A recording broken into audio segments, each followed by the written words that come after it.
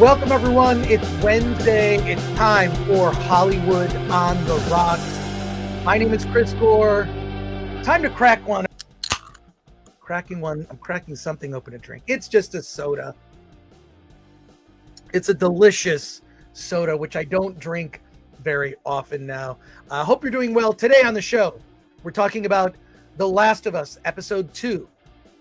What do we think? What does Alan Ng think? He'll be joining me shortly. Can't wait to talk to you about it. Also, the horror film Skinamarink. We didn't get a chance to talk about it last week.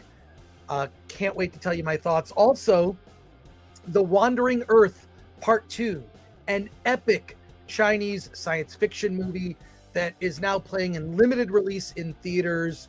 So much to discuss. Plus, the Film Threat, the writers of Film Threat, the underappreciated writers from Film Threat, are going to be on the show in an hour talking about movies that they saw at the Sundance and the Slamdance Film Festival.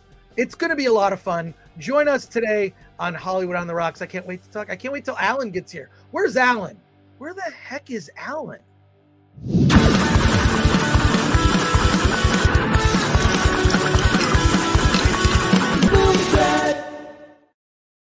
Alan. Hey, look at that background. How's it going, man? First, my background. Are you talking about like my background? No, the oh yeah. The Blade Runner background. Blade Runner inspired. It's not Blade Runner. That's true. Blade Runner inspired. Blade Runner. So real quick, people in the chat, and this is okay, not the chat. Let me clarify. I did the unthinkable. I read comments on our videos. Okay. I read comments on our videos. I know I should stay away from it. Sometimes you lurk in there and I'll answer a question, you know, if it's politely asked. I always answer. And there's a lot of, frankly, there are more positive comments than negative comments.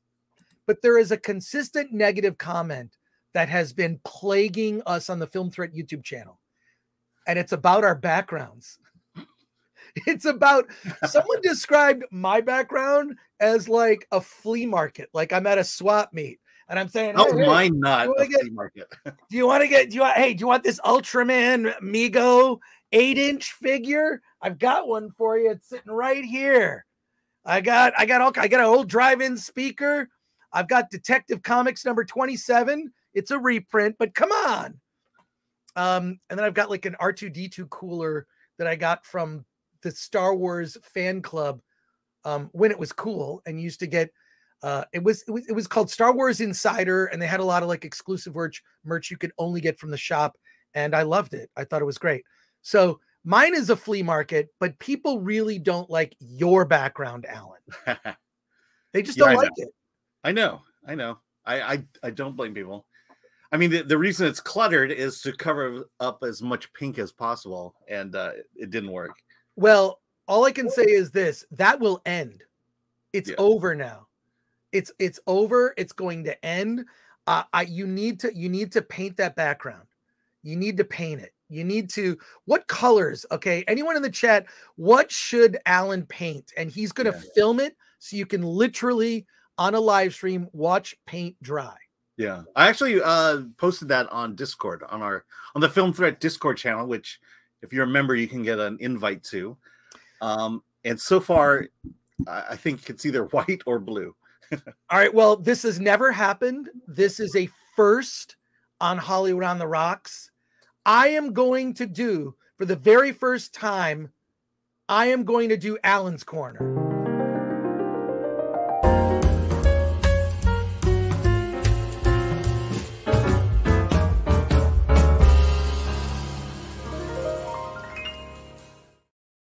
All right, I guess you could call this Chris's Corner. Alan, I am challenge.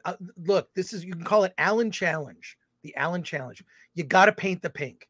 You got to paint the pink. And I said this on our Oscar live stream. If you paint the pink and kind of redo your room, and I've got like some cool LED lighting that I could give you that you could kind of put up and make it look. I mean, there are some YouTubers that have really cool spaces. I like what Eric Weber does. He has a corner of his place and he puts like all the Oscar screeners. Mine, I promise I will improve mine. I will improve mine. But if you do that, Alan, I will get you a PS5. This is, and why am I doing this on the live stream? because I want people to hold me to this. If you change your background, you paint it, and you film it and put it on there, I will get you a PS5 with disc. This is you know what this is? This is actually my box. This is the PS5 box for me. The one you just bought? I did not. No, I didn't. I got it as a gift. gift. No, that's the one. Yeah, okay. Yeah. I got it as a gift. Yes. I got it as a gift. But I will get you a PS5 if you just paint that damn background. Yeah. And I want to see suggested colors in the chat. Yeah. I mean, my daughter is very excited about this. Is she? What about the PS5 or the background being painted? Both actually, but the PS5 is definitely a motivator. We did talk. We'll swap. I'll give you the Xbox that's in this room. Fair trade. I'll take the Xbox off your hands. But okay. And also, can I just say a dumb joke that I've done years ago? All right. Weird confession into my wacky brain and how I think. I love to play practical jokes on people. I learned this from my uncle as a kid. I had a sister growing up. My lovely sister, Amy, has a beautiful family in Michigan. Love my sister. She tolerated me. I was the older brother, and I played jokes on her all the time. And somehow she still talks to her brother. But I love to play practical jokes on people. You know, I joke a lot on the live stream. Here's a suggestion for a joke. I'm just throwing this out there. Once you get yourself like a high-end game system and you still have the box, don't throw the box away. Hold on to the box. Fill the box with broken glass, you know, like bottles, you know, just like fill it with like beer bottles, you know, it's got to be bottles, glass, and maybe even some broken glass so it breaks. And what you do is you find yourself, you know, just go to a public place, film yourself walking, carrying it, and then you drop it. And it's the sound of breaking glass, smashing, and just say, ding it, darn. Oh! And just, okay, I have played this joke.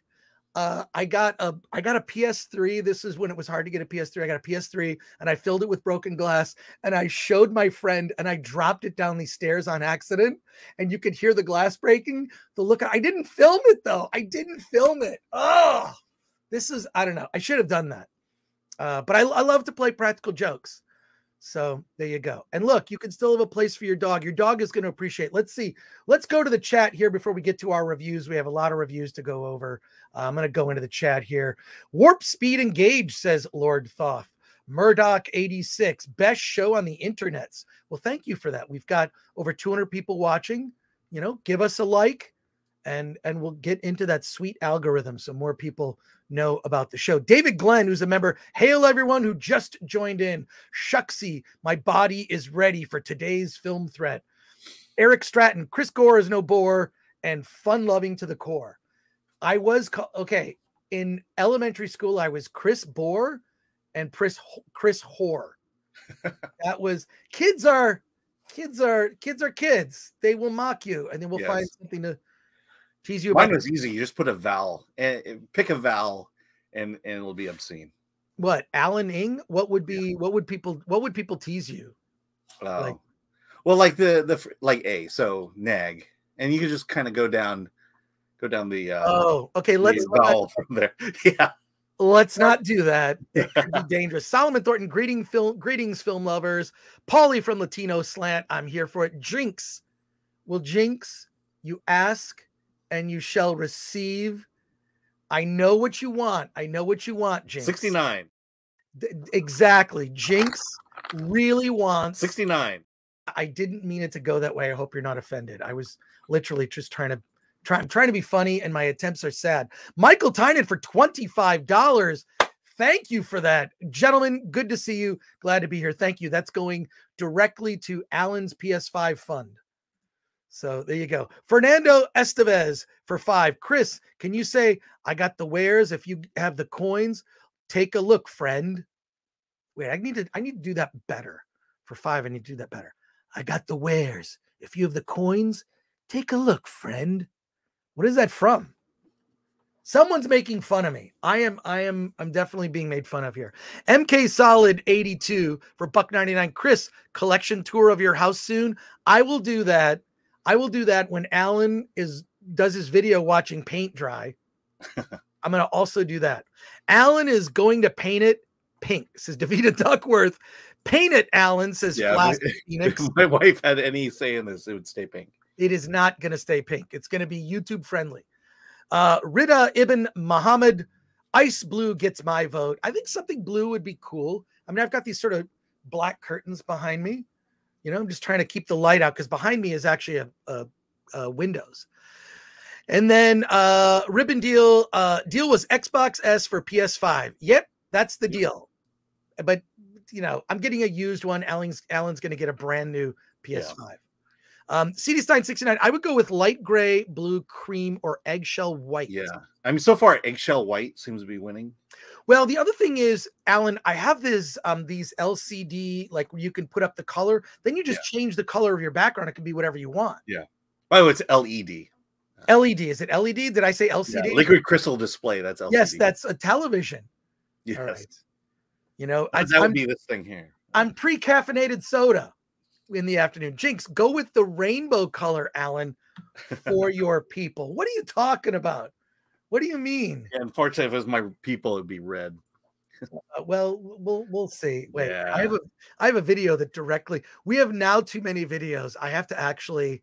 I think I have to. Perfect. Michael, I have to change it. Yeah, you got to start pulling some. We're running out of space. Well, we'll see.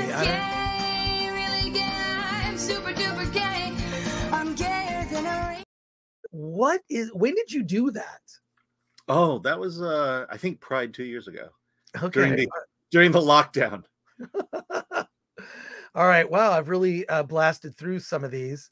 Let's see. Okay, just a few more. We're going to launch right in. Pilgrim Media for 2. Chris, you look rested. Yes. Well, here's the thing. I went to bed early. Not quite early last night. I watched All Quiet on the Western Front on Netflix. I thought it's a solid war movie, German film. I don't know why it was nominated for Best Picture. Well, no, actually, technically, I can tell you why. Because Netflix has very good publicists that push nominations for certain types of films. So doesn't Netflix have like 3 of the movies on the Yes. So I actually slept in today. I literally got up in time to do the Nerdrotic Nooner. Davina Duckworth, I was just reading about Carrie Fisher this morning. Didn't know her mom was an actress too. Oh. Yeah, she's Debbie Reynolds. Debbie Reynolds, exactly.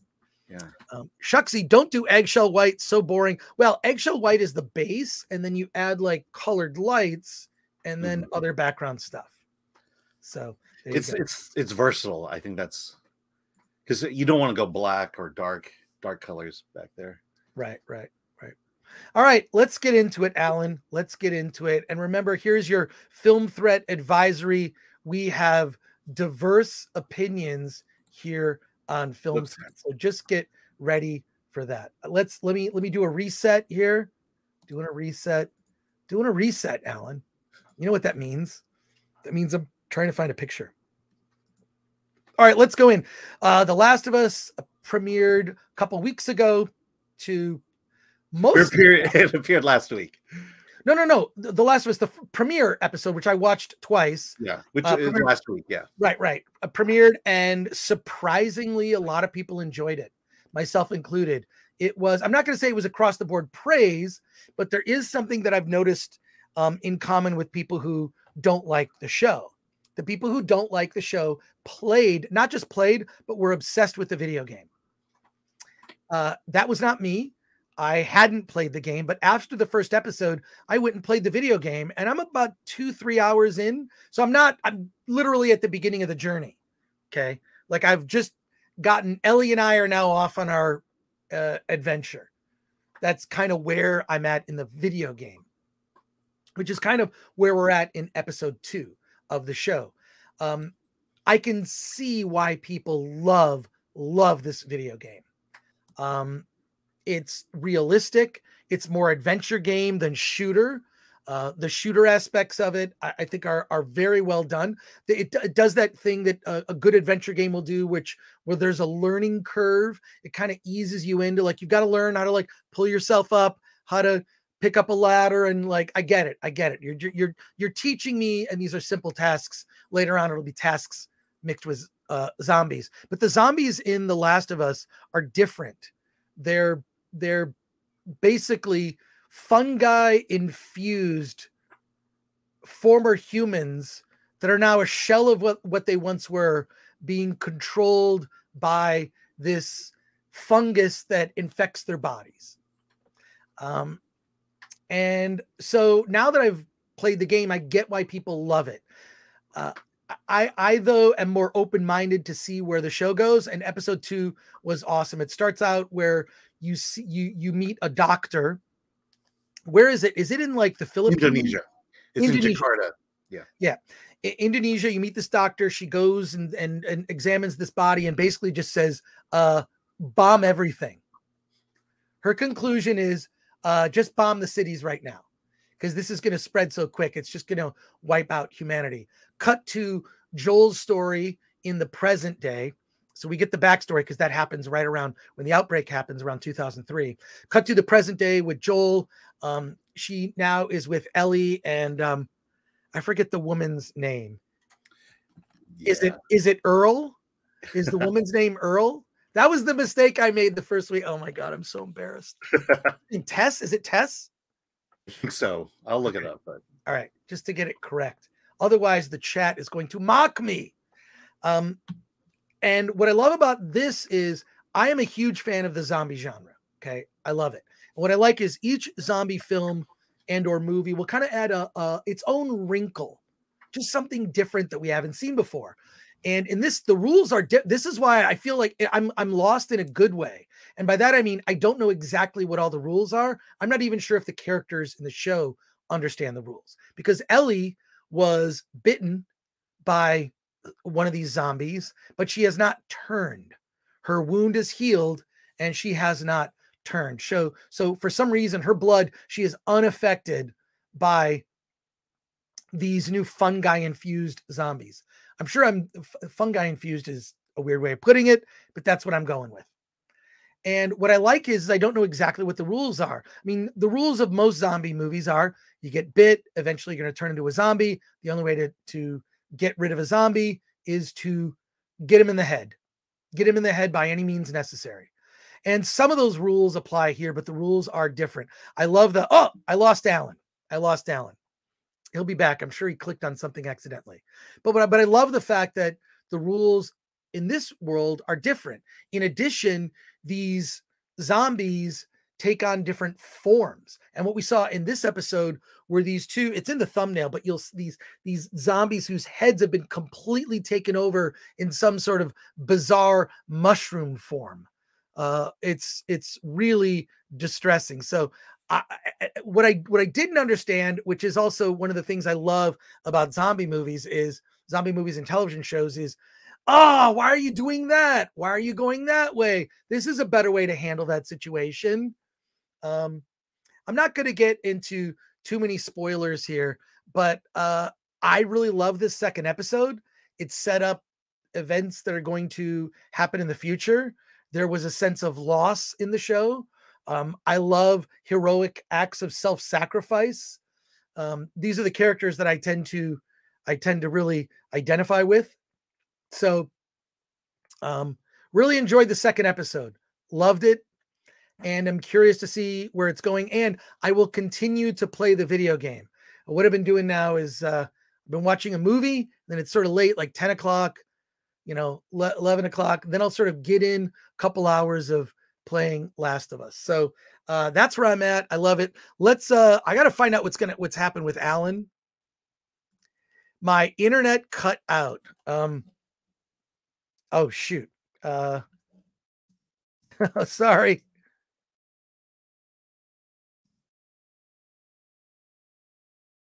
All right. Alan's internet is out.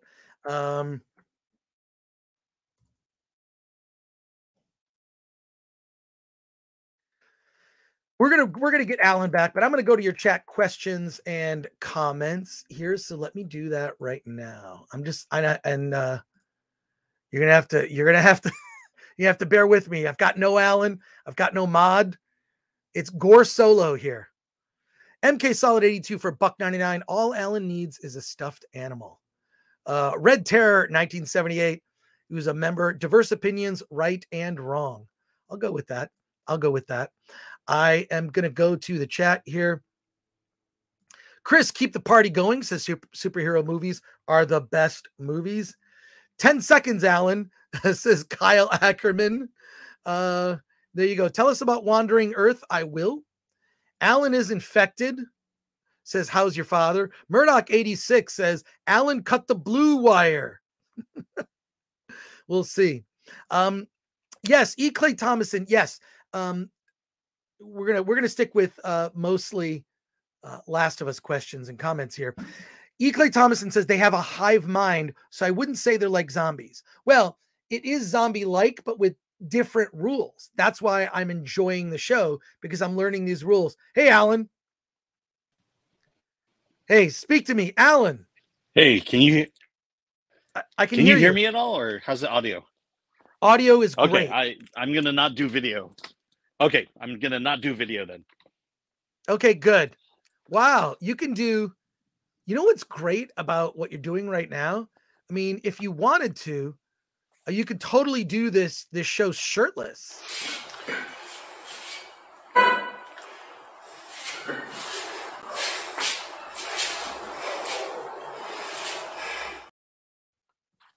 Alan, I need a bigger bra.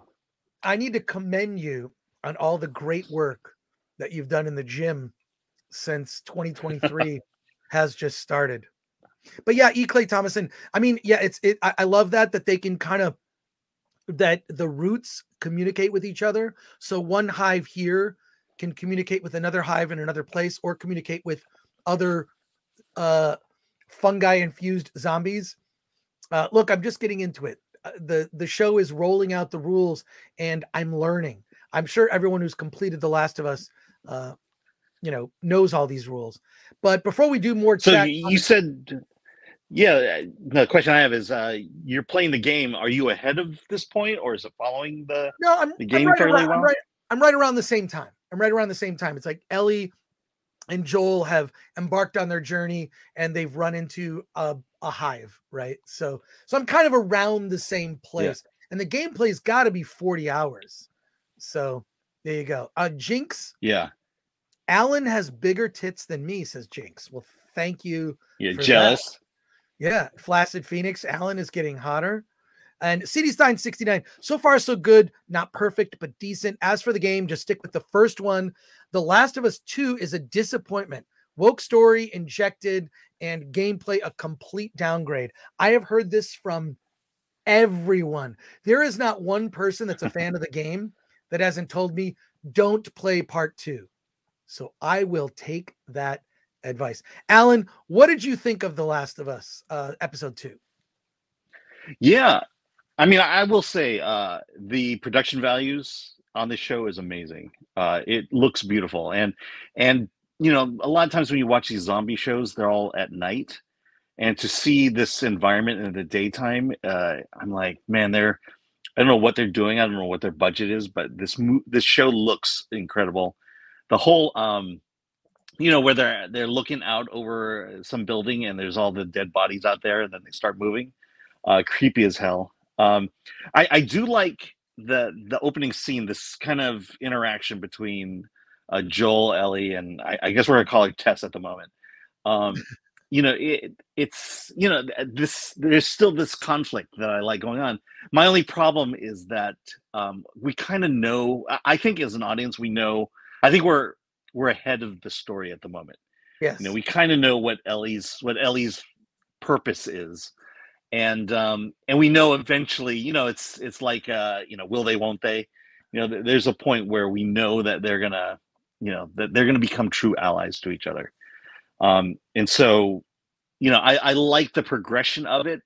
Now my question is, when is the story gonna catch up with me story wise? Yeah. Well, that's the thing is, I think what a lot of people are saying, I mean, it's like, you can see where it's going. Like, they don't like each other. She's this kid who's, and I'm like, yeah, they're going to bond. They're going to bond. They set it up with his, the loss of his daughter in the first episode. It's like, of course he's going to bond with a young girl who was around his daughter's age when she tragically died. So, yeah. Yeah. And so it's kind of like, what is the adventure to get us there?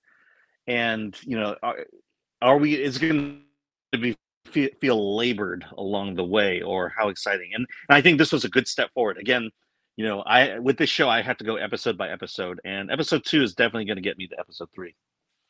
Well, no, based on what I've seen so far, I'm in for the season, and I'm going to continue to play the game. I'm pretty sure I'll finish the game, before the season is done. But I just like you were saying, the production design. They go into this library, and it's just, there's so many thing about the show. Like, they spent a lot of money on the show, not just digital enhancement, right? The city's digital, but wow, like I really like where this is going. It's different. I thought of at first, I thought, oh God, I don't want to watch this. It's just going to be like The Walking Dead. But I feel like these shows, they need an end. There is one story being told. Mm-hmm. This is not going to go 8 seasons, right? There's one story being told. It's the relationship between Joel and Ellie and how that plays out, and what Joel's decisions along the way, how they're obviously going to encounter other characters. And I'm excited to see it. Let's go to some final comments here, and then we're going to switch gears and talk about some other films. Just a few comments. Jinx says, Last of Us Part 2 is like watching Dexter after season 4. You can stop at Last of Us Part 1, Chris. Well, thank you, Jinx. I'm going to take that advice. I'm not going to play. Although Shucksy says, I want Chris to play Last of Us Part 2, just have a legendary Gore rant. That may end up happening. But, my hope is that but I think you're a couple of years too late on that. Right. My hope is that the filmmakers recognize that the audience did not like Last of Us Part 2, the game, and they will steer clear of main story points from that. Because if it goes that way, I think the show will, from what I know, which I won't say spoilers for people that don't know, but I know the 2 main events that happen that piss people off, and I don't understand why you would do that. I don't understand why you would do that. You built this audience that is invested in these characters, and why you would do that is moronic. It's like stabbing Han Solo in the chest with a lightsaber in a pointless death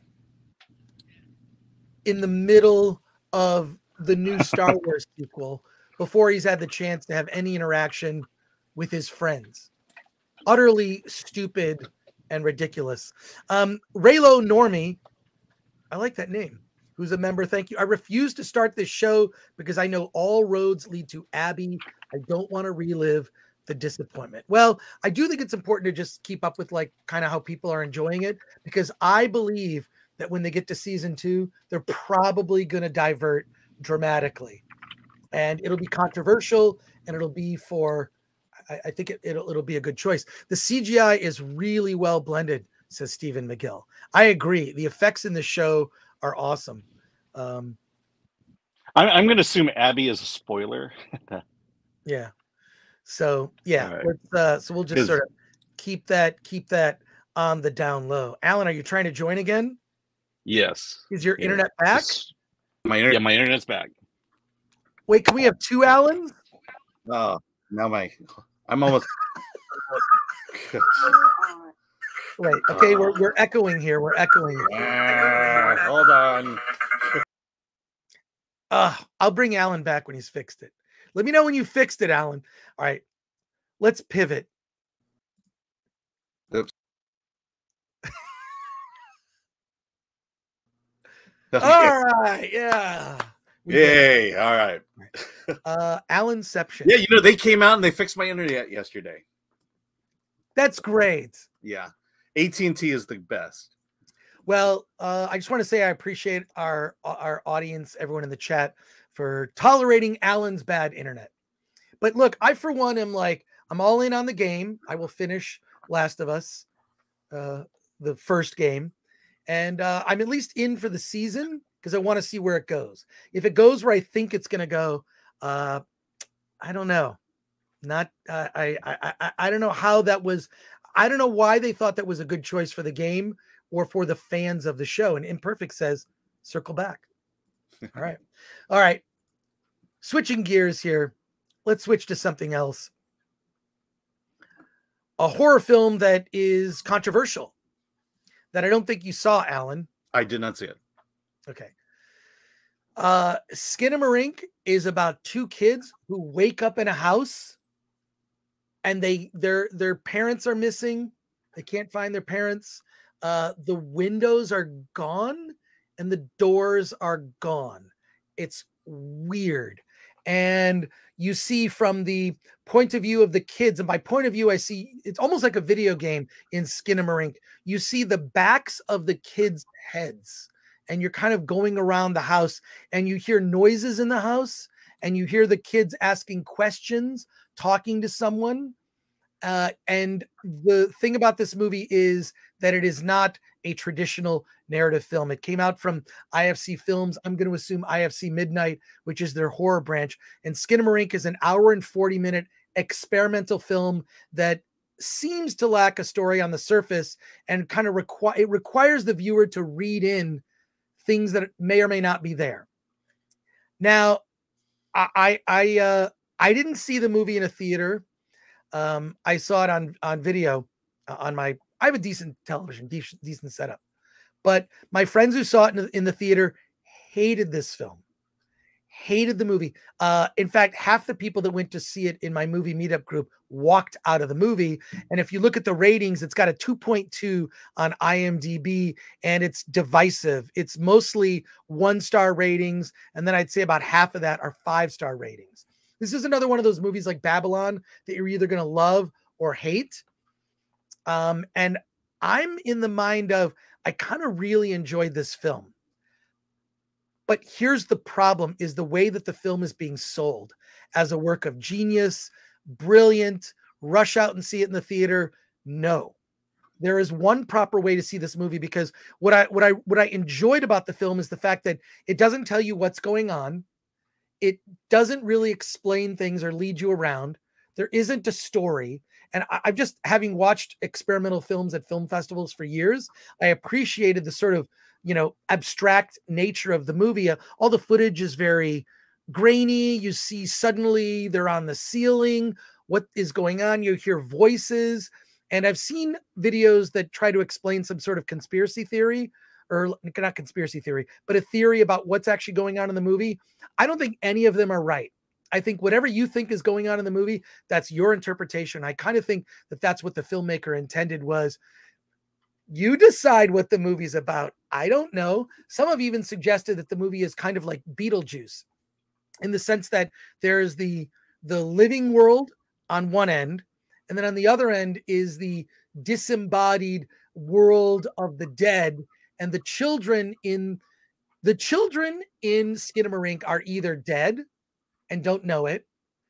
They're not dead, and they're talking to their recently deceased parents from the other side, the spirit world, or they're talking to a demon that's trying to lure them into this other realm. And I look, I'm not going to tell you it's the greatest movie ever. I'm telling you, once I sort of gave into the fact that this is an experimental abstract film, not a traditional horror movie. There's not like jump scares.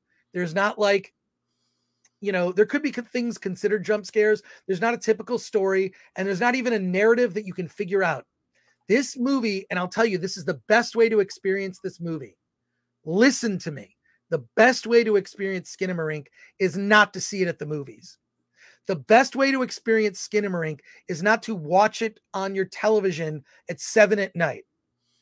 The best way to experience Skinamarink, and this is the Skinamarink challenge, put this movie on before you go to bed. There's a lot of videos that if I'm having trouble sleeping, I'll put on these videos that are just pitch black, but you hear the sound of rain, and they're like 8 hours, and I'll wake up, or the sound of waves crashing, like these sort of, I'm going to use this word wrong. Is it somnambulistic? Like som meaning sleep, somnambulistic. I can't look it up right now. Any case, it sort of lulls you to sleep. Skinamarink, if you put it on at midnight or 1 a.m. before you go to bed. And then here's what's going to happen. You're going to wake up in the middle of the night and you're going to see other things happening on the screen, and it's going to freak you out.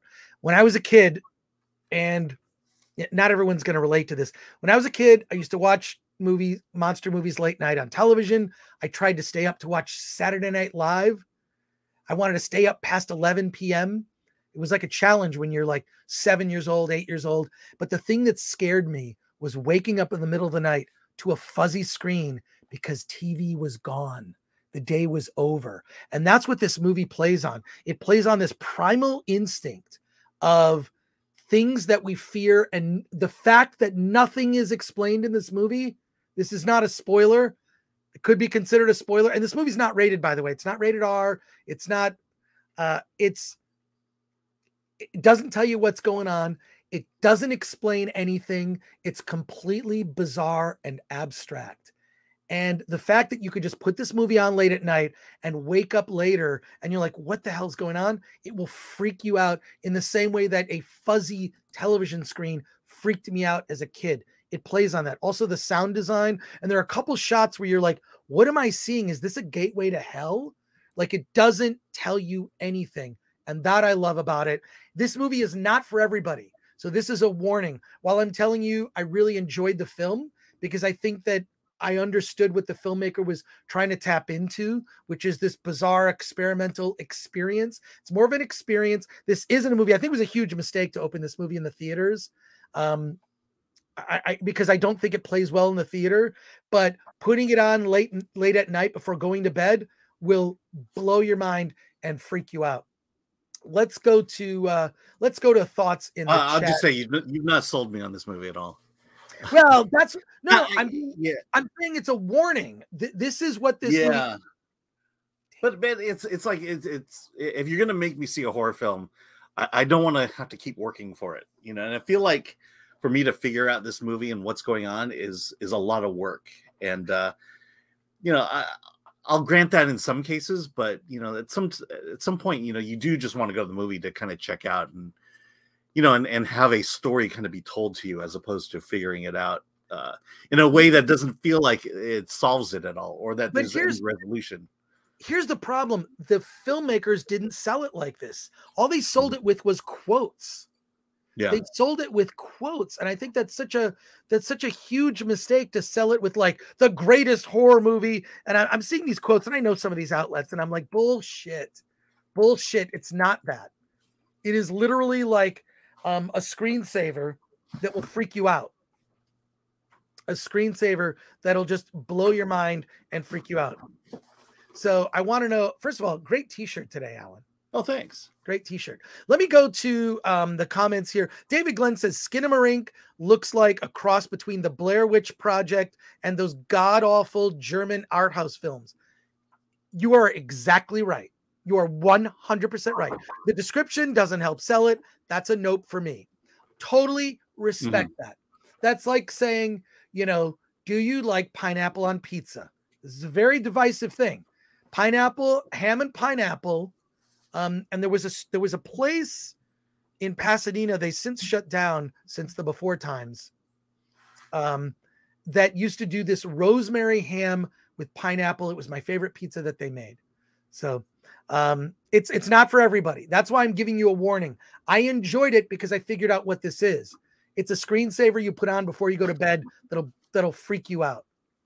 It's not a traditional horror movie, and selling it that way was a big mistake. Alan Horkin says, are we supposed to understand what the title Skinamarink means? No, but I remember a song when I was a child that we sang in elementary school. Does anyone remember this song? I know the song, but thankfully no one ever made me sing it. Okay. In elementary school, I sang this song. It was Skinamarink-a-rink-a-dink, Skinamarink-a-doo. It's just a childhood song. I don't know what it means. Yeah. Riba Ibn Muhammad says, Skinamarink is so bad. It is more like a video art project from high schoolers.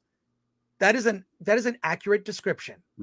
In spite of that, I enjoyed it because I understood like, oh, this movie's trying to fucking scare the shit out of me because I'm supposed to like fall asleep watching it, because it is sort of has a lulling effect, meaning this movie is intended to make you fall asleep on purpose. It is almost, it's like a magic trick or a hypnosis. I know I'm not selling it well. What I'm doing is I'm trying to give you a warning about what this movie is, to give you a better expectation about what the movie is. So when you go into it, if you choose to do that, you'll have a better understanding of what the film is. So you're not disappointed, because it's not Smile.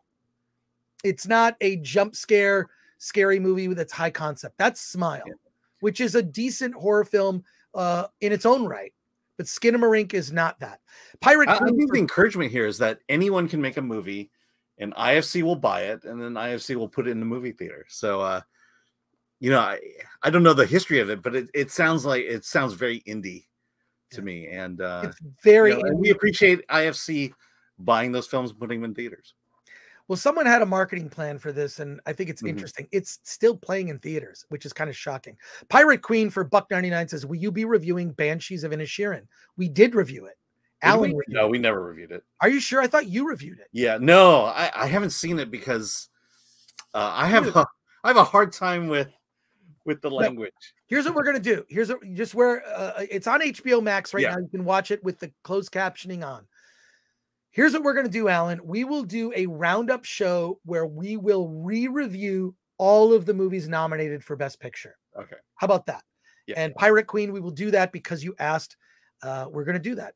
I'm skipping Skinamarink, said superhero movies are the best movies. Shucksy says, if I'm high enough, I'll consider watching Skinamarink. Oh, yeah. It sounds like you need to be in that state to do that. If you are high and you watch Skinamarink, I think you will enjoy it. Robert Kearney for $1.99 says, my wife is with Alan, just wants to check out. Yeah, I mean, I don't want to watch a movie constantly saying what the hell is going on.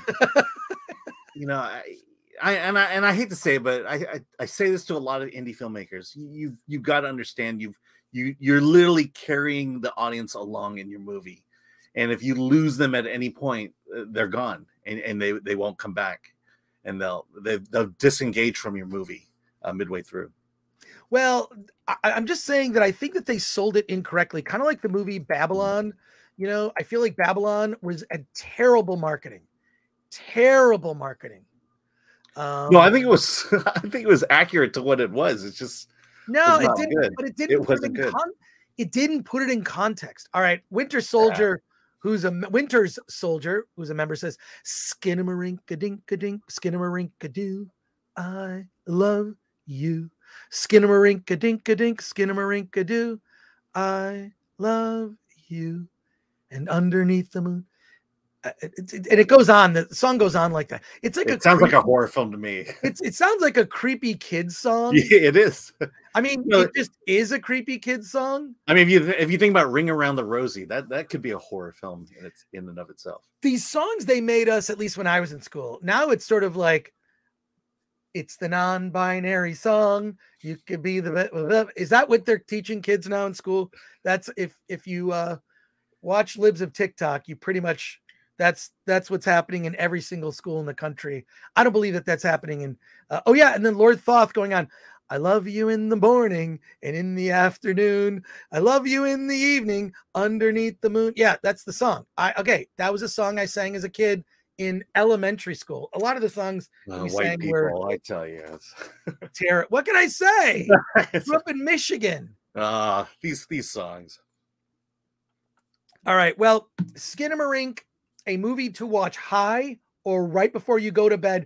Put the movie as you are falling asleep. I'm not joking when I say this. I think it will increase your enjoyment of the film because it's not a horror movie that you just sit and watch. You will be bored if you sit and watch Skinamarink. But if you sort of just allow it to play out like a screensaver that freaks you out and play it really loud.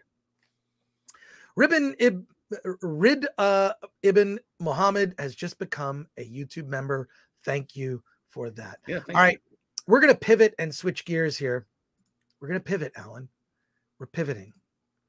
We're pivoting really quickly. It's Chinese New Year.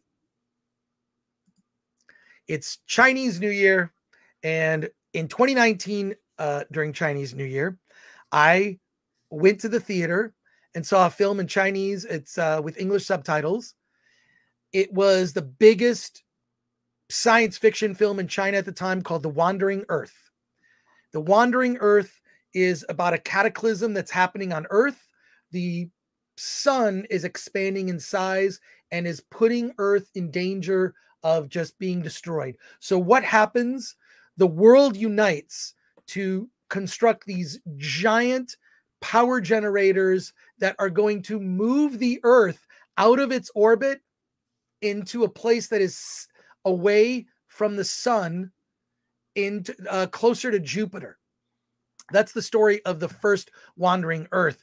And they have these giant arc reactors that take up like a whole city is one reactor. That it looks like what's on the back of the Star Destroyer, you know, from the original Star Wars, those engines, these sort of glowing sort of engines.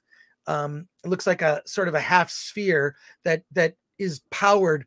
But what happens is, the story of the first Wandering Earth is one of the arc reactors isn't working, and a group of just regular citizens have to go underneath and restart the reactor so the Earth can be moved to safety into orbit around Jupiter. That is the story of the first Wandering Earth, and it was huge.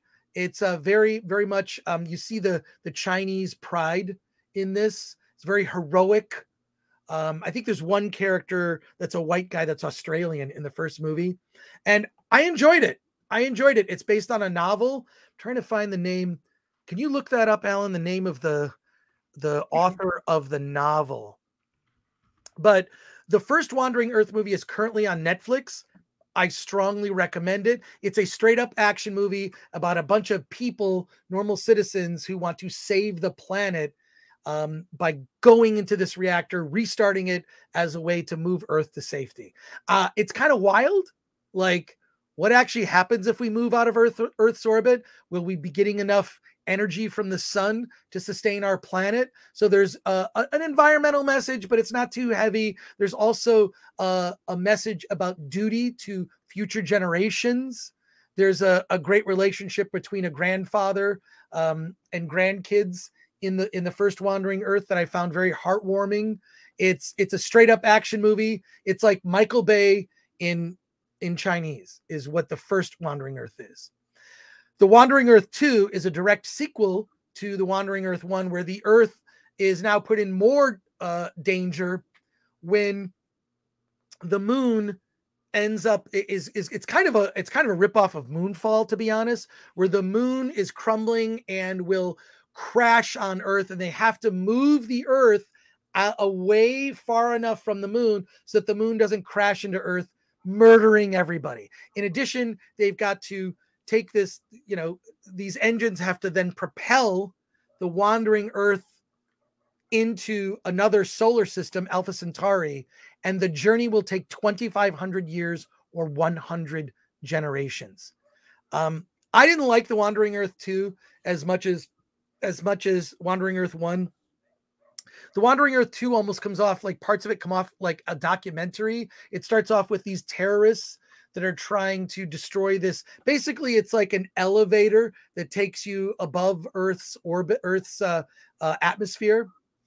And they use it to get to space stations and do all sorts of outer space. But it's literally, rather than rocket ships, they have a giant elevator that goes beyond the atmosphere, and some terrorists sabotage it. The opening action scene with drones is crazy. It's so good. It's the first like 20, almost 30 minutes of the movie is this intense action set piece for the Wandering Earth 2. And then you meet like government officials and the head of China at the time, and it takes you all the way through like 2040. And it's a similar adventure where they have to send a bunch of intrepid astronauts to the moon to set explosives. That's kind of the action in the second half of the movie. They've got to get these explosives on the moon, just enough of them to vaporize it so it's out of harm's way of Earth. Another sort of epic scale. I just didn't like it as much as the first Wandering Earth, which felt like a straight up Michael Bay action movie. This movie felt a little bit too political because it got into the politics of different countries. Like America's doing this, and then the Chinese are doing this. And the Russians, and what's weird, the Russians are working with the Chinese, and they like want to sort of, there's some weird political interplay here. It's not so much like lecturing and like hit you over the head, but it's like, oh, okay. I mean, this stuff happens in other action movies. I just thought it was a little more than the first one, where it wasn't so political. Like Earth was kind of united in the Wandering Earth project. It's a fascinating sci-fi concept. It's incredibly ambitious. I'm strongly recommending The Wandering Earth on Netflix, and Wandering Earth 2, if it's playing near you. It's actually at, Alan, if you want to see it, it's at AMC Theaters, and it's at the Regal. It's at Regal and AMC. Yeah, I remember the Wandering Earth being at AMC. I remember when I read the description of Wandering Earth, the thing that caught my mind, or the thing I thought about was, well, the Earth needs to rotate in order to maintain gravity. And if you strap rockets to the Earth, doesn't that affect the way it rotates? And then doesn't that cause more problems? Okay. Alan, the other thing is questions, Alan. Too many questions, but, Alan. But the thing about Wandering too, when I knew you were going to talk about this, it reminded me of Train to Busan and Peninsula. Train to Busan is a great zombie movie on a train, and then they followed up with Peninsula, which was basically, Walking Dead. One of the takes place in a town or something like that. Well, and I'm like, it felt like, are we going to get the same thing where it's a huge departure from the first movie? First of all, you're exactly right. And that could not be a better description, because Train to Busan is awesome. Great zombie movie. Haven't seen anything like it. It's different. I really enjoyed it. And then Peninsula is like, tries to ground it in, here's what the world is now. Yeah. Now that there are zombies, here's how things function. There's sort of this like, illegal economy, and it's just weird. This is how people survive. And Wandering Earth 2 does exactly that. It's like, here's how Earthlings now have learned to cope on basically a giant starship that happens to also be the planet Earth. It's a little like nonsensical. They don't really stop long enough to tell you about the science of how this would even work. I know that it goes into more detail in the novel. I just like the ambitiousness of this. Like we're not getting this kind of science fiction in America. Like, what is the big science fiction movie that people are trying to do? I mean, they're just not, they're not doing that. And so in spite of like Wandering Earth 2, mild recommendation to see it in theaters. If you can see it, check it out, but definitely check out The Wandering Earth, which is on Netflix now, because it's just straight up an action movie with this high sci-fi concept. Let's go. Okay, so let me get to your novel question. It's based on 3 novels. Yes. The first novel is The Wandering Earth. The one you saw, Wandering Earth 2, is based on Supernova Era. And then there's a third novel called The Micro Age, which I assume if there's a third movie, it'll be based on that one. I assume it'll end up being a trilogy. Let's go to, before we bring on the Film Threat writers talking about Sundance and Slamdance, I want to go to your chat, comments, and questions. So let's do that right now. MK Solid 82 says, can we get footage of Alan playing patty cake? Oh, yeah. Why did you star that, Alan? Why did you make me read that? The answer to that is no. No, but you can get footage of Alan painting his room and watching it dry. David Glenn says, watch the Wandering Earth 2 trailer. Talk about crisis on a finite Earth. Damn, sucks to be them. The message I took away is not going to sit well with the Twitter mob. All right, well, good. Have your opinion. I like that. Winter's Soldier says, I kind of like Wandering Earth and flying the Earth away. Derek Rosenfeld for 2. Chris, does it work in a completely empty theater? It wasn't completely empty. The theater I went to was packed. I think I was the only white guy in the theater because I went to see it at the Santa Anita AMC, which is very that explains it. Yeah. What's wrong with that? Well, Santa Anita is has a large Asian population. Well, you can say that, Alan. I'm not allowed to say that. Pilgrim Media for 2 says, Ring Around the Rosie is about the plague. Oh, wow. Yeah. All those childhood songs are dark. The history of those songs. Thank you, Pilgrim Media, for that. And all inspirations for horror movies. Toxic Waltz N8 says, sounds dumb. Is it any better than Moonfall? Yes, because it takes it takes things much more seriously than Moonfall. Davina Duckworth, Wallace and Gromit solved the problem with rocketry too. See? There you go. Alan with basics physics, Davina goes on to say. War Monkey, it's magic, Alan. Stop it. Stop it, Alan.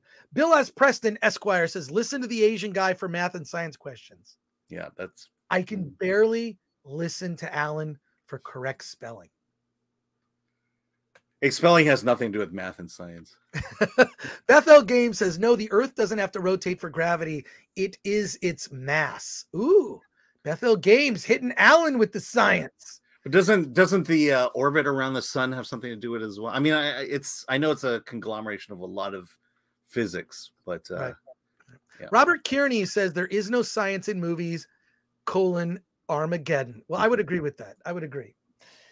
But look, I'm just gonna say I really enjoyed the first Wandering Earth. I didn't enjoy the Wandering Earth 2 as much because I thought it just got muddled in this sort of political. It kind of starts, you know, like it picks up where the last one left off a few years later, and then it goes all the way to, like, you know, it just gives you these giant dates and kind of tells you what's going on, and it just seems like it's sort of mixed in sort of documentary techniques, and it didn't really make a lot of sense to me.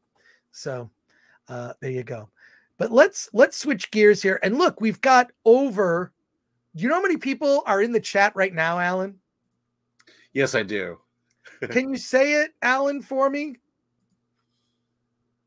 It's you want me to say it, or are you going to play the video? There's 2 people in the chat. There's 469. 469 people watching live right now. It actually just went up 473. So I just want to say to everybody watching, we appreciate you watching us, growing our audience. Thank you for all your super chats. We appreciate it. And there you go. So you subscribe. And here's my last thing. Please subscribe to the channel if you are not subscribed, because our reviews are just... Holy fucking shit, these reviews are delicious. And if you support the channel, you get to see something. Finish him. Oh, my jeans. That's not the video I meant to play. Oh, wow. All right, folks, we have 500 people watching live. Now it's time to see the people behind the scenes. We talk about the Film Threat website. Maybe you could go to the website right now, Alan. Let's check out the Film Threat website. If you go to filmthreat.com on a daily basis, you're going to read new movie reviews every day. Indie films, movies playing in theaters. During the time of Sundance and Slamdance, we get super busy. Why? We're, collectively covering about 20 movies a day. And if you go to filmthreat.com right now, you will see new movies from our new movie reviews from our intrepid group of writers. I think we've got about 6 or 8 people currently covering Sundance and Slamdance right now. And I'm so pleased to bring them on the show. Wait, let's see. Let me bring them on here. Here we go. All right. It's time, folks. It's time for us to cover the Sundance Film Festival.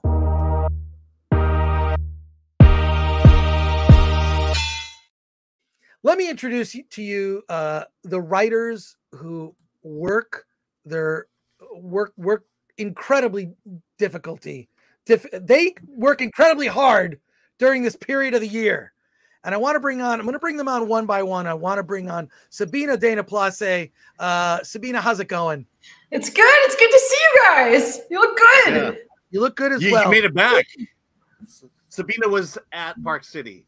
She's home now, I believe. Sabina's currently in an empty warehouse. Yes. Which explains the echo. But just want to let you know, it's you might want to there you go. It's fine.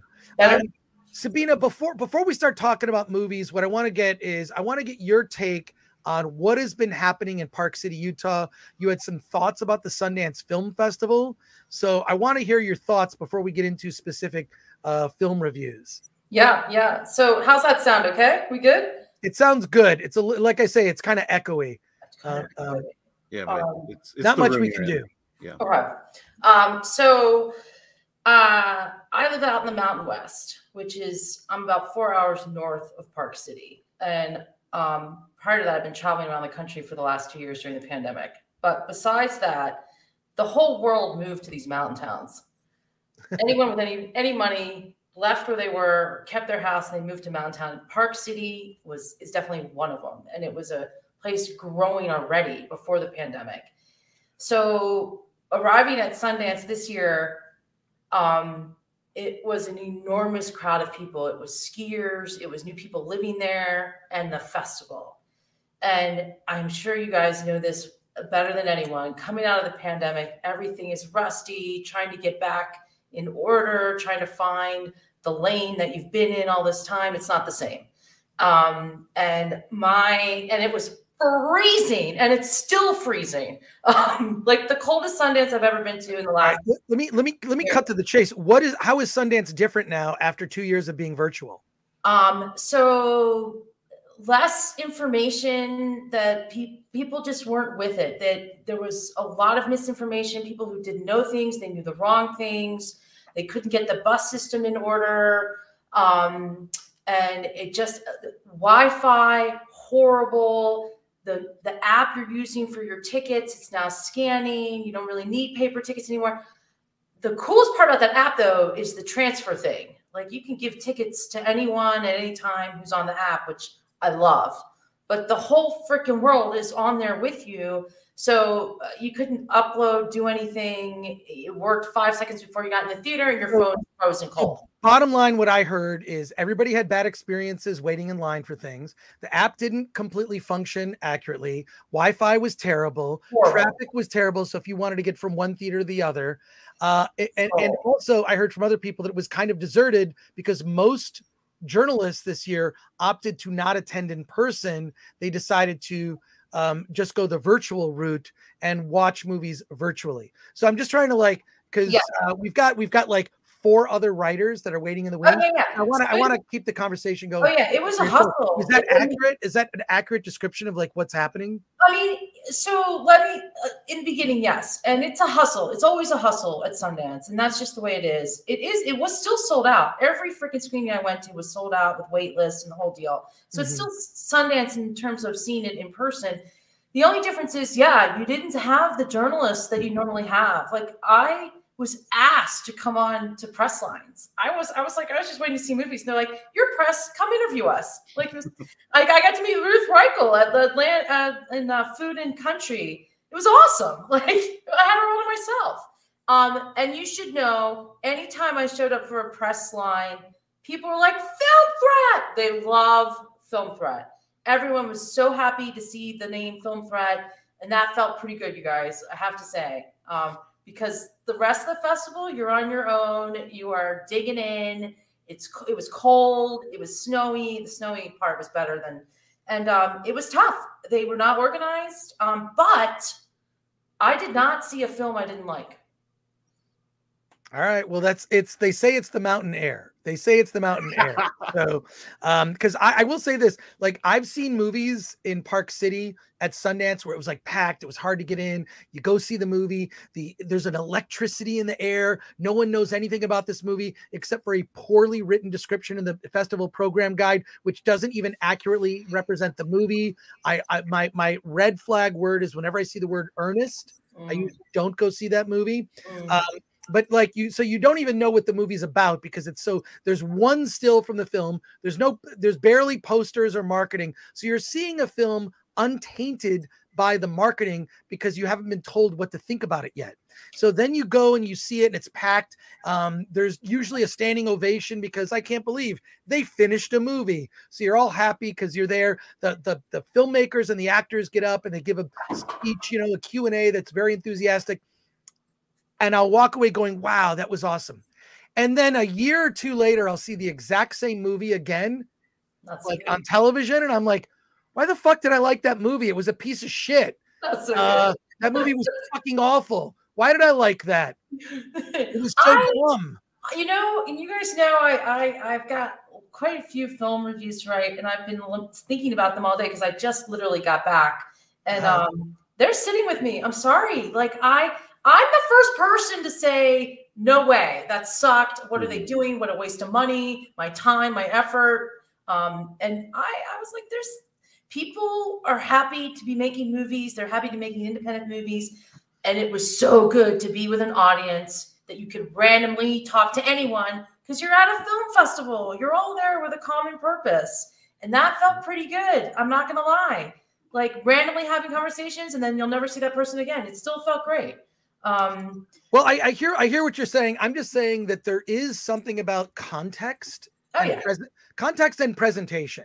Context and presentation matters, like how an audience sees a movie, or if you're like buying the merch and whatnot. So I think that's fine. But I always sort of like when I see incredibly enthusiastic reviews come out of Sundance, and I know this just from going for years, I always kind of like dial it back a little bit.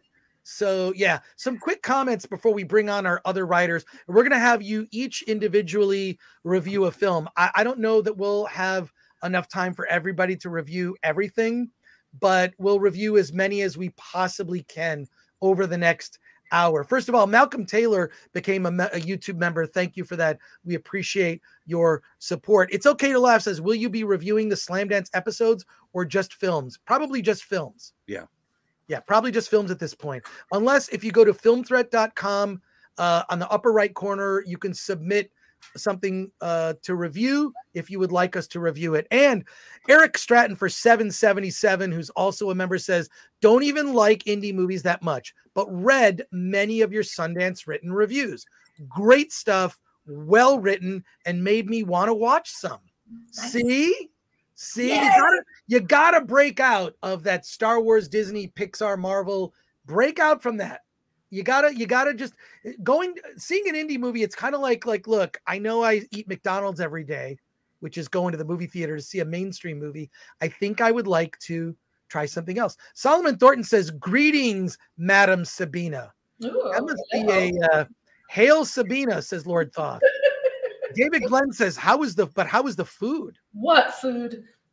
Oh, we don't have time to eat food at Sundance. The options there are horrible. It was really bad this year. It was worse than ever. Yeah, it's awful.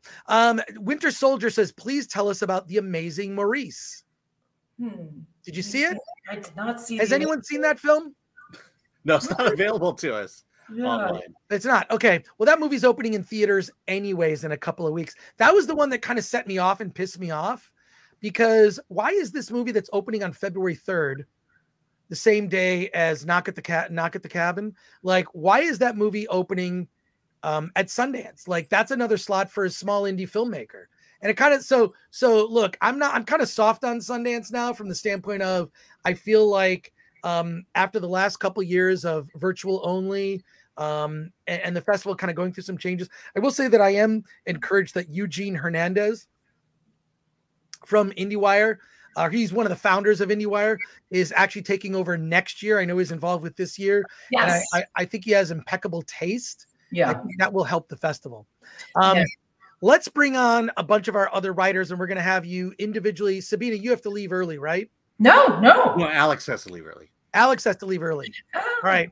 We're going to bring everybody on one by one, and you have no idea who any of these people are, but you will see their names on the Film Threat website. When you go to filmthreat.com, look for their names. It's Alex Savalev here. Alex, how's it going?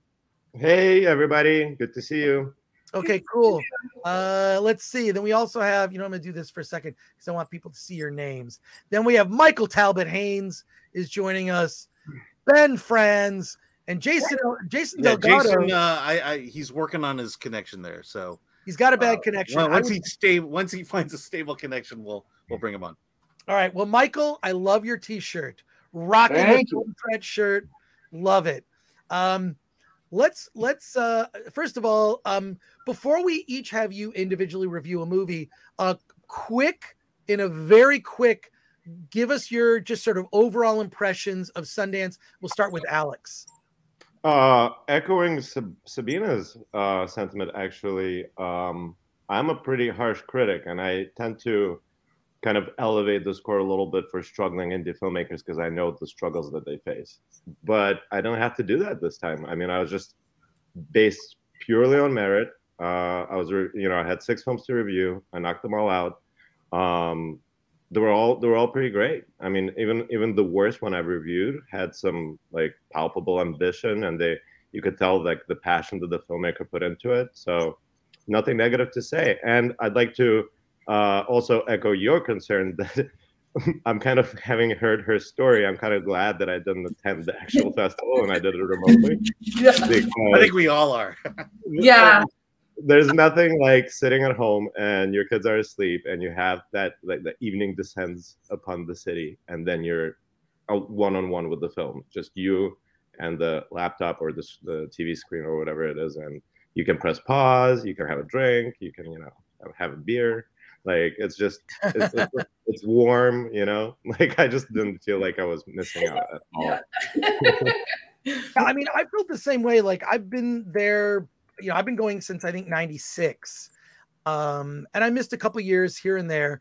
I haven't gone the last few years, but yeah, there's something about that like constant rush, of every night there's like, okay, you're seeing like 3 movies during the day. If you're lucky, some parties in between, maybe a midnight movie, rinse, repeat. So it definitely ends up being something of a grind. Wait, I'm going to fix that in a minute. But yeah, it's, now let me ask, did they do the land acknowledgements for virtual? Oh yeah. Not for virtual. No, not for virtual, but everywhere. Not for virtual. Yeah. But they did land acknowledgements. How does everyone feel about the land acknowledgements? It's weird. It's like a little uncomfortable. Like, I don't know. I'm like, a little uncomfortable. Yeah. It's like, this used to belong to Navajo. Right. Well, where are they now? Right. Yeah. I mean, if I were white, I'd feel really bad about myself. That's what it's supposed to. That's what it's supposed to do. It's supposed to make you feel bad. It's a perpetual state of mind these days. Like, I wake up feeling bad, I go to sleep feeling bad. So like, it's just nothing's gonna make me feel worse than media already does. So my house is on stolen land. Well, I think all of ours are. I just wondered if they were still doing it. Michael, what are your thoughts? Overall impressions, just briefly, before we get into specific reviews. Overall impressions about Sundance? Yeah. This Sundance was very unusual for me because instead of being given several films to review, I was given one film that was actually the length of several films to review. Oh, no. However, the 4.5-hour film was a biography on Willie Nelson. So I'm a happy guy. Oh, that's great. And what do you think, Ben? What are your thoughts too? It was pretty great. I did it virtually, obviously, and the films that I watched were wonderful and strange, and the midnight one was especially creepy. So yeah, it was a good time. That's good to hear. All right, let's go around before we actually get into specific reviews, starting with Sabina. Best movie you saw at Sundance, and then we'll get into individual reviews. Deep Rising. Tell us about it. So it's a documentary executive produced by Jason Momoa and a Swiss documentary director. He's been at Sundance before. It's about mining the ocean, mining the seafloor for metals and minerals, because our world is going to be battery operated and we need a new place to find the substances to help us make batteries. And so the director follows this guy who is raising capital for his mining company. And he goes to all the meetings and he's talking about how we're not going to upset the environment. And you're like watching these enormous machines get dumped into the ocean to mine the floor, which we know nothing about. And so the film juxtaposes Jason Momoa's narration on a subject he is very impassioned about. Plus he has no filter. He was there, no filter. and gorgeous imagery of life at the deep parts of the ocean, all the things that where we came from, and it's gorgeous. It was kind of like a meditation, to be honest. It was beautifully done, really well researched. The guy who's starting this mining company eventually goes public. He reminds me a great deal like the WeWorks. Well, wait, don't do it. You're like doing the full review. I just want to get briefly the best film that you saw. It was that one. Let's go to you. What was briefly the best film you saw of the movies you saw at Sundance? Ben. Oh, so the best film I saw was probably Is There Anybody Out There? Oh. Is there any what? It's called Is There Anybody Out There? Is there anybody out there? What's it about? Tell us. It's about a woman named Ella Glendining and her life with a particularly fascinating disability in that she was born without hips. And apparently this is a condition known as PFFD. I don't remember what all the initials stand for. And it happens in about 0.6% of the population. So one of her grand adventures and the memoir part of this documentary is finding out if there's anybody currently living who shares her condition, because her boyfriend and her son definitely don't. So she's interested to see if there's more PFFD sufferers out there without hips. So that was a fascinating thing. Yeah, that one. Alex, what about yourself? That is her body. What was the best thing? I mean, everyone seems like overall people saw a lot of good stuff. Alex, what was the best thing you saw? Nicole Holofcener's You Hurt My Feelings. It's been a while since she made a film. I think it's been like 6-7 years or something. And she's way overdue. In a time where most films are driven, it seems like political ideologies and special effects and whatnot, she still makes films that are character driven. And by that, I mean like you really deeply involve yourself immediately from the first frame in the characters' lives. And then you don't want the film to end based purely on the fact that you want to know what happens to the characters next. And that's such a rarity these days in films, where it's sort of like the main actress is Julia Louis-Dreyfus. And, you know, she's famous for the show Seinfeld, which was a show about nothing. Similarly, this film is sort of a film about nothing, but it's also about everything. She plays a writer, an aspiring writer, and she eavesdrops on her husband talking to a friend about how much he hates her new book. And that's sort of like the premise for the whole film. And then she sort of starts to like, you know, like their relationship starts to sag a little bit. Like there's this issue of trust. And also the film explores like the honesty and the dishonesty that we have with each other. Like, why are we dishonest with each other when we give each other compliments that we don't mean? Is it out of love? Like, ultimately, does it do more good than bad? So a lot of interesting themes explored in a very light but deep film. And Michael, you just saw the one film. That is correct. But honestly, I had seen another film besides Willie Nelson and Family. Willie Nelson and Family would still be the best film for just purely because of the scope and purely because so many of us have been waiting decades for this biography on Willie Nelson to be made. Right. All right. Well, let's actually start with. So, oh wait, we've got a couple of comments. Yeah, actually, Jason just joined us. Jason. Oh wait, Jason just joined us. How's your internet, Jason? It looks like it sucks. It's been terrible. Yeah, that's great. All right, real quick, Jason Delgado. What was your overall impression and what's the best film that you saw of the Sundance screeners you had access to? Well, I've only done Slamdance so far, but I really enjoyed Love Dump. It's a parody, kind of in the vein of UHF, Weird Al. Yeah, we'll talk about Love Dump later. That's right. You're covering Slamdance. A couple quick comments and questions here. Sword and Starships for 10 says, AKA Captain Garrett, Chris Allen and Film Threat, your balanced, good-natured takes remind me of the Siskel and Ebert days, but way better. Alan, don't let it go to your head. Your example inspires me as I build my channel, Swords and Starships. Well, thank you, Swords and Starships. And everyone go subscribe to Swords and Starships check out that channel. Davina Duckworth, hello, Alex, Michael, and Ben. Appreciate that. And Rida Ibn Mohammed, having all the writers here is amazing. Please do more of this. Great program today. And that was sent in. I think Ben actually posted that. Wasn't Mohammed. I'm kidding.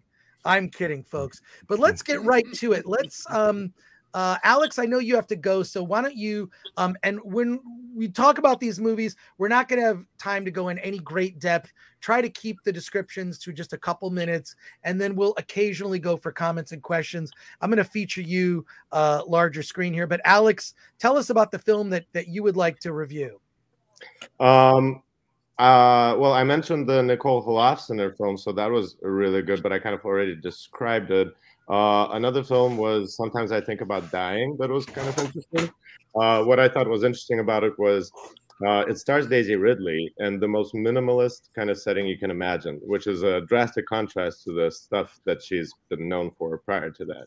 So normally, the case is you discover an actress at Sundance or an actor, and then that actor or filmmaker becomes popular afterwards and goes on to do big budget fare. In her case, she was kind of plucked out of obscurity, put into Star Wars, the biggest franchise of all time.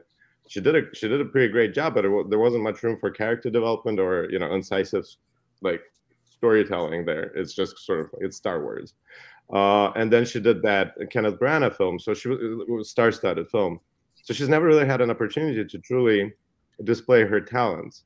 And this film, Sometimes I Think About Dying, is set in a very small coastal town. Nothing much happens in the film. She has a boring office job. She fantasizes about herself being sprawled on the rocks or in the forest dead.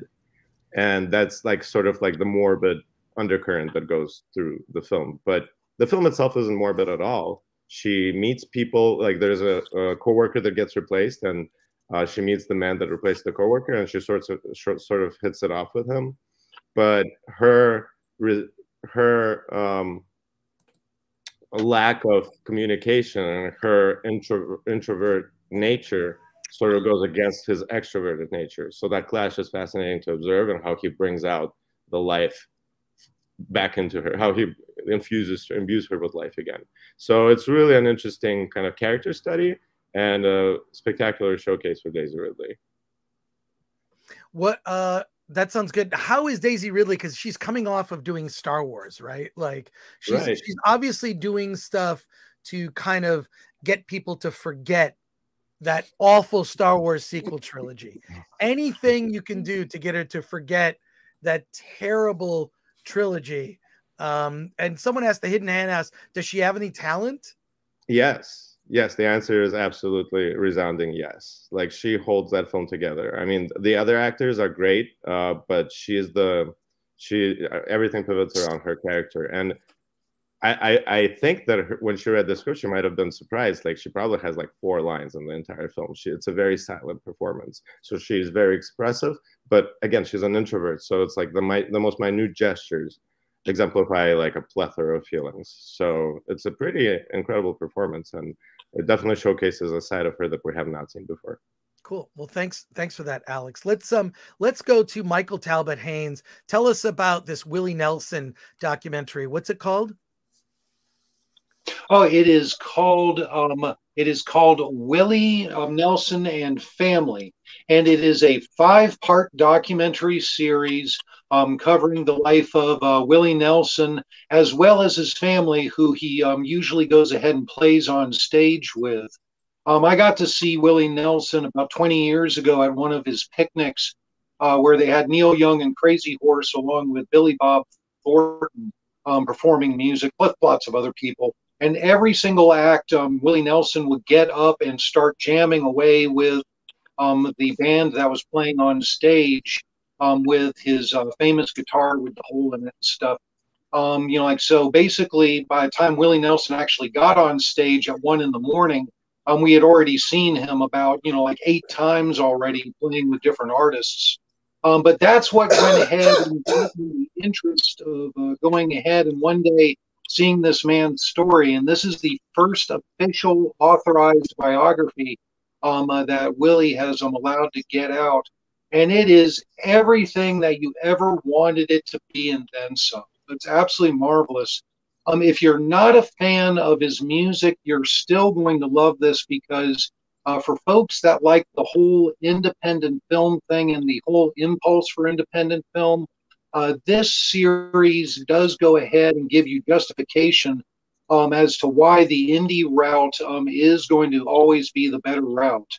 Because Willie Nelson worked in the Nashville industry for years as a songwriter, and they tried to break him as a performer, but every single time he would go the Nashville route, it would fall flat on its face. And it was only when he just quit Nashville and started doing stuff his own way with growing the hair long and the whole outlaw bit, that he actually started becoming, like a mega successful artist. And the film just keeps hammering that point over and over and over again about he finally, once he stopped listening to the industry and started doing it his own way, that's when the real success came. His son Micah makes, like sort of comparisons to the whole punk rock thing with the outlaw country music and the whole punk rock movement. And then, of course, Willie Nelson is seen wearing a T-shirt from my favorite punk band of all time, X, like in one of the interviews. So yeah, lots of fun. I watched all 4.5 hours in one sitting, which honestly, I think if this does end up on a streamer, that's how the majority of folks are going to be watching it, all in just one great big joint. That's great. I love the idea of like actually something that shows someone who's very successful, Willie Nelson, and going the indie route. Anything that kind of like supports that, I love seeing those stories. Like a weird book recommendation I'm just going to throw out to everybody. It's a book that was published by The Onion like 20 years ago, maybe longer. God, longer now that I think about it. It's called The Tenacity of a Cockroach.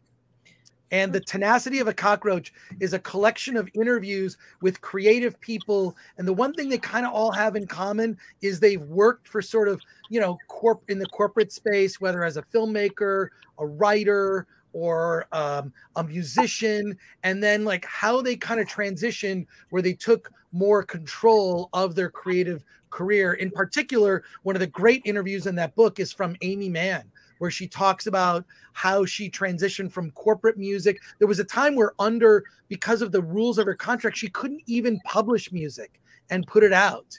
And she talks about how she made this transition. She's the woman, she did the song Voices Carry, which if you're from the 80s, you'll remember that.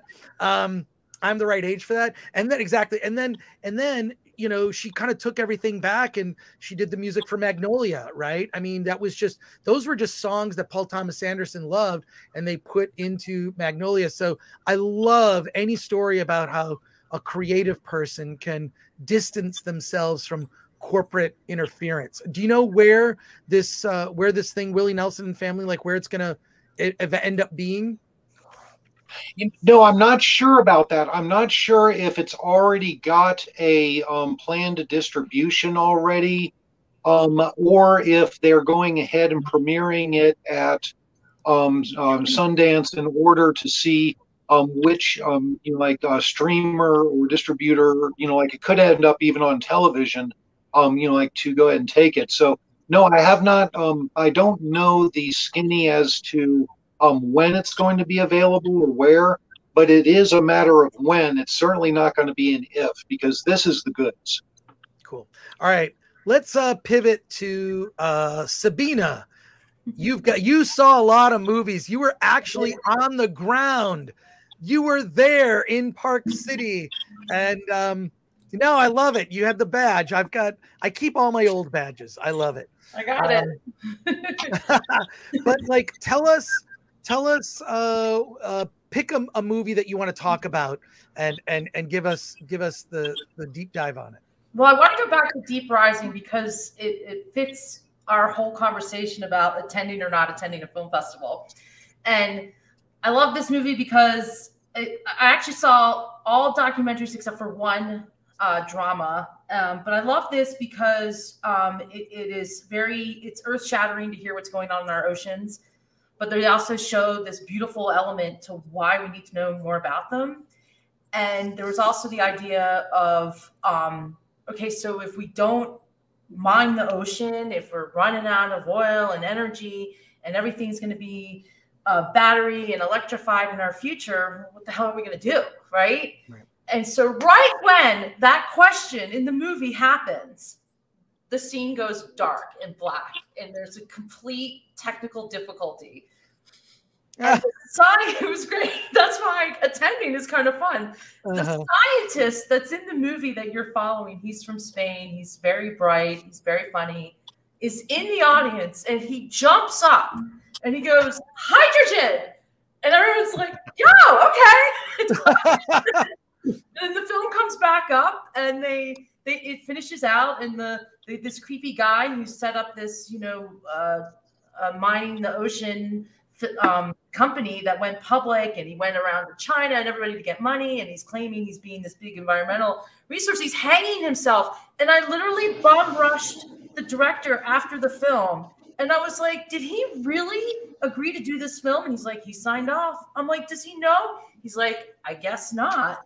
And then Jason Momoa, like I said, no filter whatsoever, very passionate about the project. It couldn't have been more interesting. So it was a great experience to go there and see all that go down, because it wouldn't happen any other way.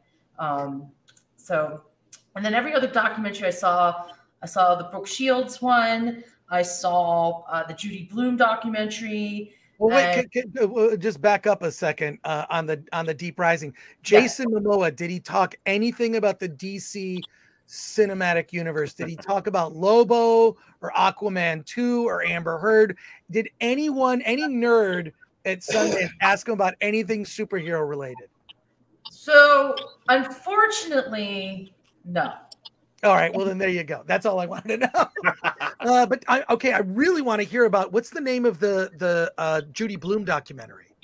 Forever. So the reason I'm mentioning all these documentaries, and I saw the Little Richard one, is because a lot of directors sat in freaking archives and all grabbed all these interviews from all the same daytime TV shows, and you relived your 80s in every single one of those documentaries. Every single one. And Gene Shalit was in all of them. Brooke, in Judy Blume, in Little Richard, and I was like, oh my gosh, like, did everyone sit in a room together and just parcel out the news footage? It was pretty funny, but it was very 80s. Like, everything I saw, it was all about how the 80s changed everything, and that's why we exist in such a bizarre time. Every film was too long. I think I can say that for everyone, right? Like, it's always just too long. I think that some of these films can be made into a series. I think Brooke Shields' documentary should be in a series. But everyone showed up too. And the Anne Hathaway film, it was called Eileen. Awesome. It's a Hitchcock thriller noir film based on a novel it's like a kind of a coming of age story. This woman works in a prison, this young woman. Anne Hathaway comes in, this buxom 40s, 50s chick who went to Harvard, changing the world kind of thing. And this very sinister thing goes down, and it's dark, it's gritty, and it's cool. And I was like, this is good filmmaking. And it's the same director who did Lady Macbeth. He's definitely an auteur. He's working his way with his style. It was pretty cool. And then I did attend a party or two. I'm not going to say I didn't. And I will say, because the whole freaking place cleared out by Saturday, it was kind of chill and cool. And I wanted all you guys to be there. I swear to God. Like, we would have had a blast. If it wasn't like $10,000 to rent a condo in Park City, it gets ridiculous. The price gouging is kind of, it used to be Sundance was like a cheap trip. We all stay together in one condo. There were one year in the early 2000s, there were like 8 of us in a condo, and it was a blast. Now Sundance has made it just impossible for filmmakers, even if you're just like someone like, hey, I'm just a film fan, I just want to attend, I want to get inspired, and it's really just become pretty god awful. Chris, I stayed in Heber City. I commuted the whole time. So you commuted in. Oh, that makes sense. Yeah, it's because I got sponsored in a way, so to speak. Well, that's awesome. Davina Duckworth says Willie Nelson and Family was also a 1971 album title. Alan, I want to see. Are you starring more comments? I've got the album. Yeah. You've got the album. A Little Richard documentary says Spidey Sensei 72. What is the Little Richard documentary? Oh, it's all about his life. It's awesome. Wow. And that woman is going to be a huge freaking director. And it was a CNN production that is CNN no longer makes films. Did you know that they were taken over by Discovery? And so this was their last. Yeah, this was their last film, and it was eye-opening. He was a tormented man, but he was awesome, and he finally got his just due of helping Mick Jagger, David Bowie, the Beatles. He gave them all their style. So that was pretty cool. Well, let's go to Ben. Ben, you're up next. Cool. What film do you want to tell us about? So ever since the Blair Witch Project, I've always liked the Midnight series at Sundance. It's where you see the truly horrific and creepy. And today's offering, In My Mother's Skin, is no different. So it's called In My Mother's Skin. In My Mother's Skin. Okay, it's already a creepy title. What's it about? So, this is Filipino American probably, Kenneth Dagatan's first dark fairy tale. It's like the inverse of a Guillermo del Toro fairy tale where you get something that feels horrific but ends up optimistic. In this case, it's horrific and it goes all the way dark. And in the setting of World War II Philippines, while the Japanese are rampaging and ravaging the land, a once prosperous family in a small unnamed village is having a serious problem because the father apparently may or may not have absconded with some Japanese gold. He's gone off to go take care of this problem somehow. And in his absence, both his wife, Ligea, gets sick with something terrible, and the family runs out of food. So the oldest daughter, named Tala, does something that she is told she's absolutely not supposed to do, and goes into the deep, thick jungle next to their house. She encounters a fairy played with grand sociopathic charm by what's her name? Let's get this.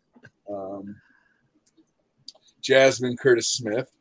And the fairy gives her a jar and says, it's up to you to decide what to do with it, but if you use the contents of this jar, it will take care of your mother's sickness. And does it ever? Her mother becomes an aswang, which is the Filipino version of a vampire, and all hell breaks loose.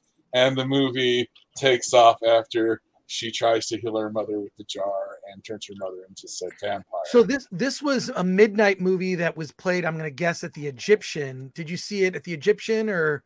Sadly, no, I saw it virtually, but it was played at the We got Egyptian. a screener for it. Yeah, exactly. Okay. Sabina was the only one there. All of us are watching online. So Ben, it's like you're in a video game that's glitching. That's what it appears to be. Oh, that's my virtual background. It's one I use for all my meetings. There you go. It's a lovely city on the planet of Thra, if you're familiar. Oh, well, it looks like you're just trying to cover up the unfolded laundry that is clearly in the background. Well, first of all, I love indie horror films. I love indie horror. So this is something that I'm sure is probably at some point going to come out. But I love the title too, In My Mother's Skin. We've got some comments, and then we're going to get to Alex. I know you got to go, so let's tee up a review for you next. But some quick comments here. Brad Young says, so Sundance has become the South Park parody of film festivals. It was always like that. Yeah. It's a gay cowboy. It's a gay cowboy eating pudding, right? Like that's Oh, gee. that. Am I wrong? There's movies that you see at Sundance. No, where you're like, it's pretty much. that is that accurate, everybody? Absolutely. It's South Park. Brad Young just says nope. I think he was referring to the In My Mother's Skin. Defeater even says, am I the only one who hears Little Richard and thinks immediately of a dick joke? You are the second person. I am that second person. Defeater Eater goes on to say, sounds like a Resident Evil plot line. That's a good thing, I think. And Oh, yes. Davina Duckworth, flesh-eating fairy sounds the opposite of promising. I mean, how graphic is it? Is it pretty graphic? Blood splatter is the main artwork of Act 3. Yes. Okay, well, there you go. And Davina goes on to say, I'm still traumatized by Pan's Labyrinth. So let's, oh wait, we've got a super chat here from Michael Taylor for 10. This show has been amazing. Absolutely love hearing about everyone's favorite movies, feeling the buzz as if I was there. Every film was too long. LMAO. What does LMAO mean? Laughing my ass off. Laughing my ass off. I just want to hear you say it. I know what it means. Eileen sounds great. Go Team Film Threat. Oh, I love that. And wow, In My Mother's Skin is going to be available on Amazon Prime, says Cavatino Cavalry. Yeah, so that's actually very exciting that Amazon, a lot of these movies, and I'm not disparaging Sundance, I'm just saying a lot of these movies are coming out like right after Sundance. So there you go. Let's go to, I know Alex, you've got, you got to leave us early. So let's get you, and we'll get, Jason keeps popping. No, we should still put him last. That's no, I can't do that. Alex is on a time crunch here. Alex, tell us, what's the next film that you want to tell us about? If you want my kids to come back and sit here, the 1-year-old and the 4-year-old, I can stay as long as you guys want. Do it. I would love that. You breastfeed the 1-year-old. I miss my kids being tiny. What's the next film you want to tell us about? The next film I wanted to talk about was, so my favorite film was Nicole Holofcener's, and to Sabina's point, yes, I agree that every film is too long, but that was the one time where I wish that it could go on and on and on. Like, I mean, you just wanted to keep living with those characters forever. Like, it was 89 minutes or something, and there's something to be said about being succinct and leaving characters and leaving viewers wanting more, as opposed to, like, have it which was 6 hours long or something.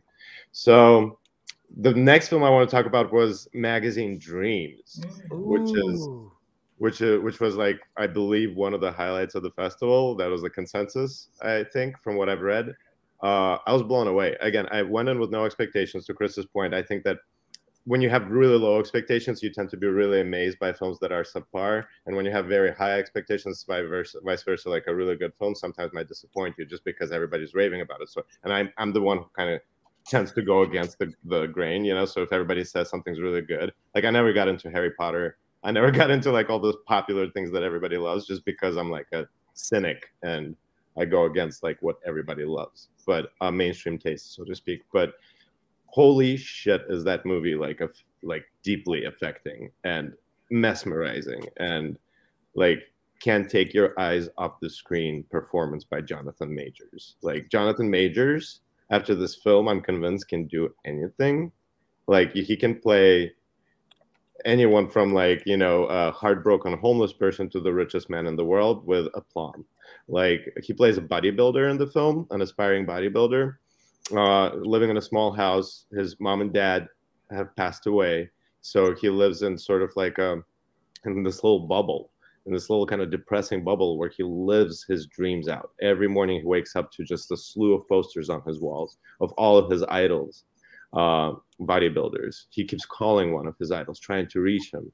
He spends the entire day working on his physique, which is godlike, like Greek god like physique. This man like sculpted his body to an extreme point that I have no idea how he's even done it. And he attempts to win, like, first of all participate in, and secondly, of course, win some sort of contest and gain international recognition for his efforts and the struggle that he is experiencing. And it's very difficult to watch, but you can't take your eyes off the screen because I don't want to spoil anything about the film, but it just kind of goes deeper and deeper down the rabbit hole. And the second half of the film, he goes absolutely unhinged. So if you want to see Jonathan Majors at his most unhinged, that's the film to watch. You mean don't see Ant-Man and the Wasp: Quantumania, where he plays Kang the Conqueror.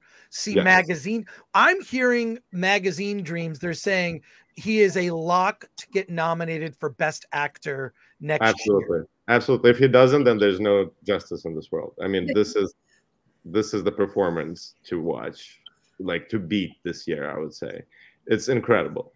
It's like jaw-dropping. Like I walked away from this film and I watched it like 4 days ago and it still stays with me. It's not a perfect film, but he makes up for all the tiny little flaws that come along the way. Gotcha. That one is at the top of my list because you're not the only person I've heard rave about that film and Jonathan Majors' performance. I hope that he's really good as Kang because he's effectively the villain of the next phase of Marvel, phase 5 and 6. Not that any of you would know about this. I think Alan would know since he's a Disney fan. And I'm actually attending the Ant-Man premiere. I got invited, so I'm going to go. I think like it's in February. So yeah. We'll see you there. Are you going to the screening or the premiere? Screening. It's a screening. It's not a premiere. Right. I'll be there too with Alan. Great. Alan we'll will all be there together. I'll be there. Okay, let's meet up early. We'll go to Yard House before. Excellent. And then I looked it up, and he's in 2 Avengers movies. To your point, coming out. Right. So he's good. He's got a pretty good career. So it's a good bet he doesn't die in Ant-Man and the Wasp: Quantumania. Unless the other films are a prequel to that film, which you never know anymore. Or this one's a variant. A variant, yeah. Well, here's what's interesting is when you do something that's mainstream, I'm sure he's very good in the new Ant-Man movie. Jonathan Majors is very good.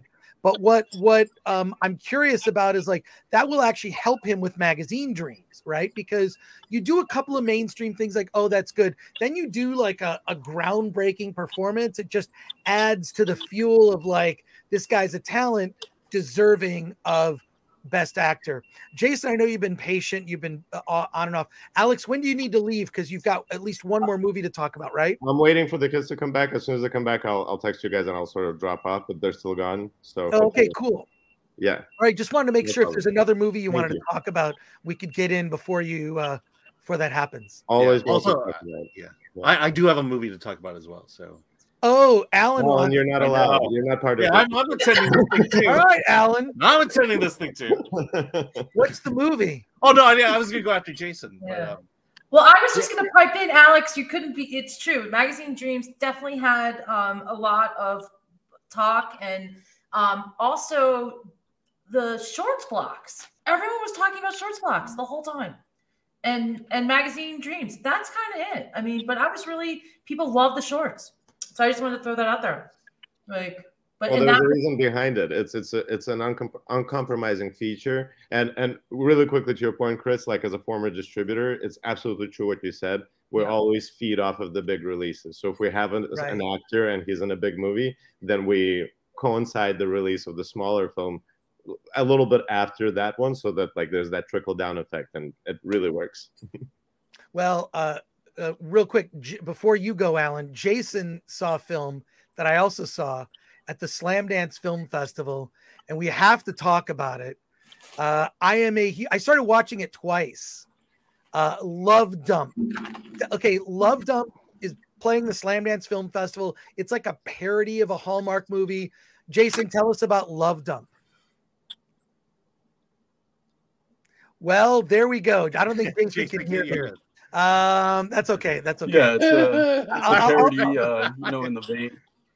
I think your internet is pretty bad, Jason. Can you hear me? Hey, actually, I got to jump off because I'm near the end of the time I can participate. But that's all. I only saw Willie at the festival, so that's perfectly fine. All right. Hey, I will see you all later. All right. Take care, Michael. Thanks again for dropping by. All right, cool. Jason, I think we're having problems with your internet. I think you're hearing us like several seconds after we talk. Is that? Are you on your phone? Yeah. All right, Jason. I'm sorry. I'm gonna have to like drop you, man. It's no big deal. You can't tell if he's hearing you or not. Yeah, I can't tell if he can hear us. We'll talk to you later. Everybody, wave bye to Jason. Bye, Jason. Jason, we'll see you. Okay. I feel bad. I warned him in the chat. I go, if your internet's bad, I'm sorry, you can't do it. No, don't feel bad. Don't feel bad where you're just going to be dropped off. Alan, let's go next for you. Yeah. I'll do Love Dump. Yeah, no. What movie are you going to talk about? I'm going to talk about The Pod Generation, and this is a movie that I can't believe played at Sundance, because I feel like there's a certain politics that you expect from films at Sundance, and this one kind of is interesting. It's first of all, this is a movie that has everything I like about science fiction. It's the idea of taking an aspect of humanity and exploring it through a science fiction structure here. And so what's happening is Emilia Clarke and Chiwetel Ejiofor star as Rachel and Alvi, a married couple. Rachel works for a tech company developing the newest AI kind of Alexa and stuff like that. Basically, it's Megan. And then Alvi is a botanist who works with plants. I know you know what a botanist is, but this is important. It's a dying art, because this is a utopian society where the synthetic is taking over the natural. So everyone's food is printed on 3D printers. Your therapist is now an AI program that you can just talk with. And so we're moving in total tech direction. And so Rachel is feeling kind of the pangs of wanting to have a child, but she's moving on in her career. She's moving up in her career. And her company just happens to have a subsidiary called Pegasus, which allows her to have a baby, but in these plastic pods. And so they'll take one of her eggs and whatever, sperm or whatever to impregnate it.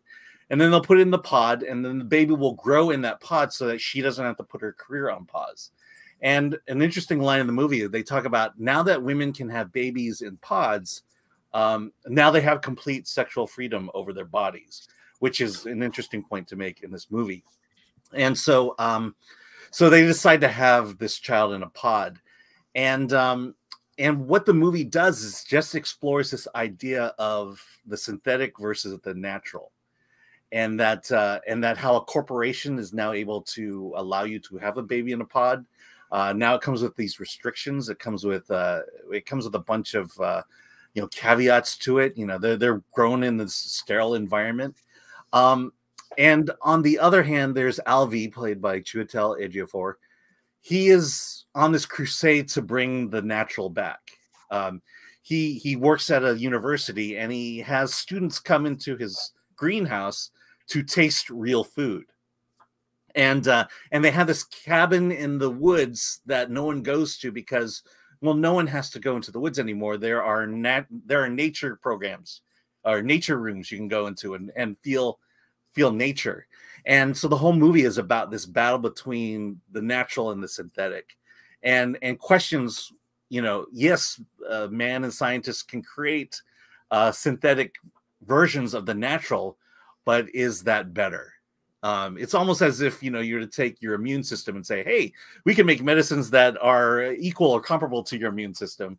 But the question isn't our natural body, the natural function of things, far superior than what science can make? And it really, it really takes some interesting viewpoints. And again, it's kind of like, how is this playing Sundance? And so, I like this because it does exactly what science fiction does.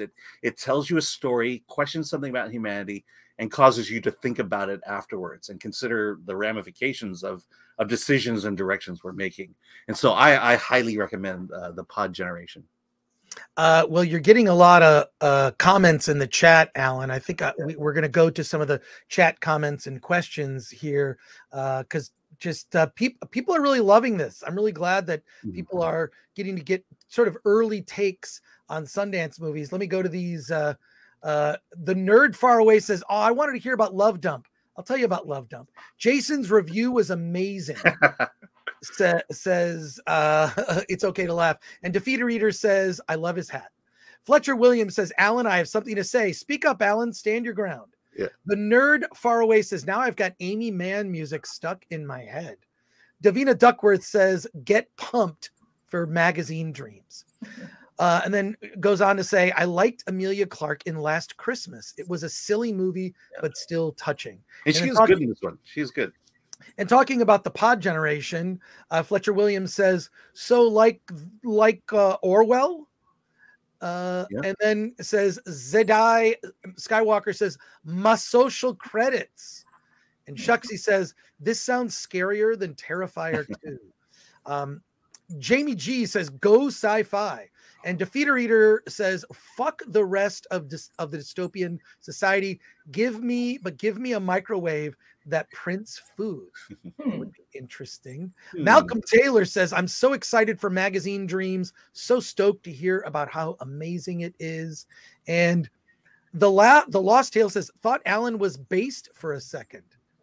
Oh, that'll never happen. What are you talking about?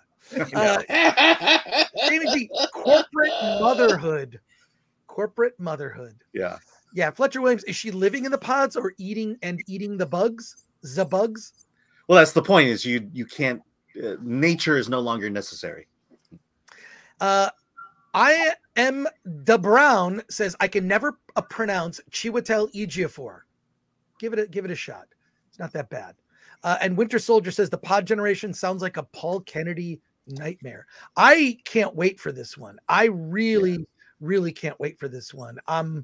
That when I read the description of that, like I love science fiction and done by like, the sort of, anything at Sundance, there's going to be more layers to it. It sounds like, I hate to say this, it sounds like we're not that far from that. Yeah. Printed food, all that stuff. It just sounds really, really distressing. Yeah. But see, we have this discussion all the time about science fiction. It should say something. Right. It shouldn't just be lasers and starships and adventures. It should say something about the human condition. And that's what I like about this movie. You mean laser swords? Yeah, laser swords. Laser swords. Cool. I really want to tell you about Love Dump, but I know some of other people. Love Dump, which I saw at Slamdance, and I started to watch it twice. I'm probably, after this stream, I'm going to go back to finish watching it a second time. But before I tell you about Love Dump, who wants to go next to tell us about a single movie? I think it might be Ben's turn. Yeah. Okay, yeah. All right, let's go. All right, Alex, tell us about what's the film? Yeah, don't do Infinity Pool, by the way. We're going to talk about that later this week. Oh, okay. That's exactly what I was going to talk about. Okay. We're going to talk about Infinity Pool on Friday. Infinity Pool recently played. It's from David Cronenberg's son. What's his name? Brandon Cronenberg. We used to joke that it was Chip, and then we learned it was Brandon, and it's Brandon Cronenberg. Okay, so we're talking about Infinity Pool on Friday because Alan and I will both have seen it. But what else did you see, Alex? You can tell us about. I saw another film called Run Rabbit Run, which was a little bit more meandering than the rest. So it still had a lot of ambition in it. Sarah Snook plays a mother who lives with her daughter. It's just the two of them. And it's, to summarize it so that I don't wax poetic forever, it's sort of like a gradual decline, psychological decline you're witnessing of the mother as she's attempting to take care of her daughter. And as you do, the onion gets unraveled, layers are revealed. You find out more and more about her background and the reasoning behind it. So the daughter starts envisioning herself as the mother's deceased sister. She thinks that Sarah Snook's character's sister, who has died, is now possessing her body, and so she's talking to her through the body of her daughter, which is kind of an intense premise. But the film lacks outright scares, makes up for it in gradual sort of rising in tension, and a great performance by Sarah Snook, who's primarily known for Succession, a very famous, very popular show on HBO. So I have mixed feelings about it, but I think that her performance and the fact that they strive for some sort of psychological depth, they might not nail it, but how many horror films even go for it these days. So I gave him extra points for that. Well, that one, I love anything that's kind of visually interesting. Like this primary image is bizarre, but I just want to remind people too that like we're sort of giving you the summary of things. You can always go to filmthreat.com and just read the reviews by this amazing group of writers. Most of them have good internet. Some of the writers do not have great internet. I'm talking about, of course, Alan and Jason. You guys, I got my Spectrum 500 megabytes per second. Very, very, very pleased. The quality of writing isn't directly proportional to the quality of the internet connection. Exactly. Yeah, that's true. That's true. But no, I just want to show that visual there because it's pretty cool, and you can also go read the reviews. Just remind everyone. Yeah, sorry, Jason. I love Jason. He's gonna be joining us at Award This. We're still locking down the date for Award This, which is Film Threat's annual award show, and we'll be doing that. We're getting close to announcing a date.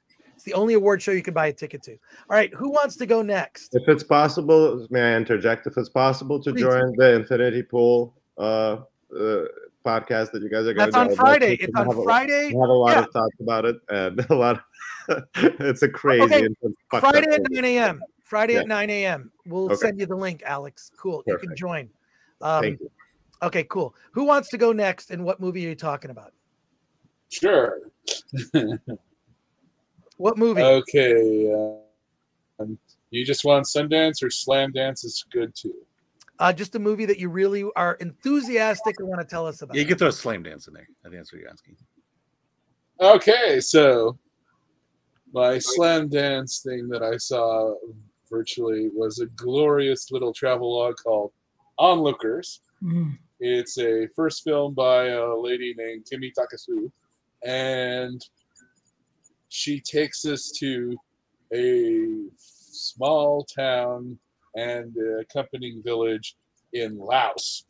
And for essentially what looks like to be a week, we experience the day-to-day happenings in this place in Laos that we never learned the name of.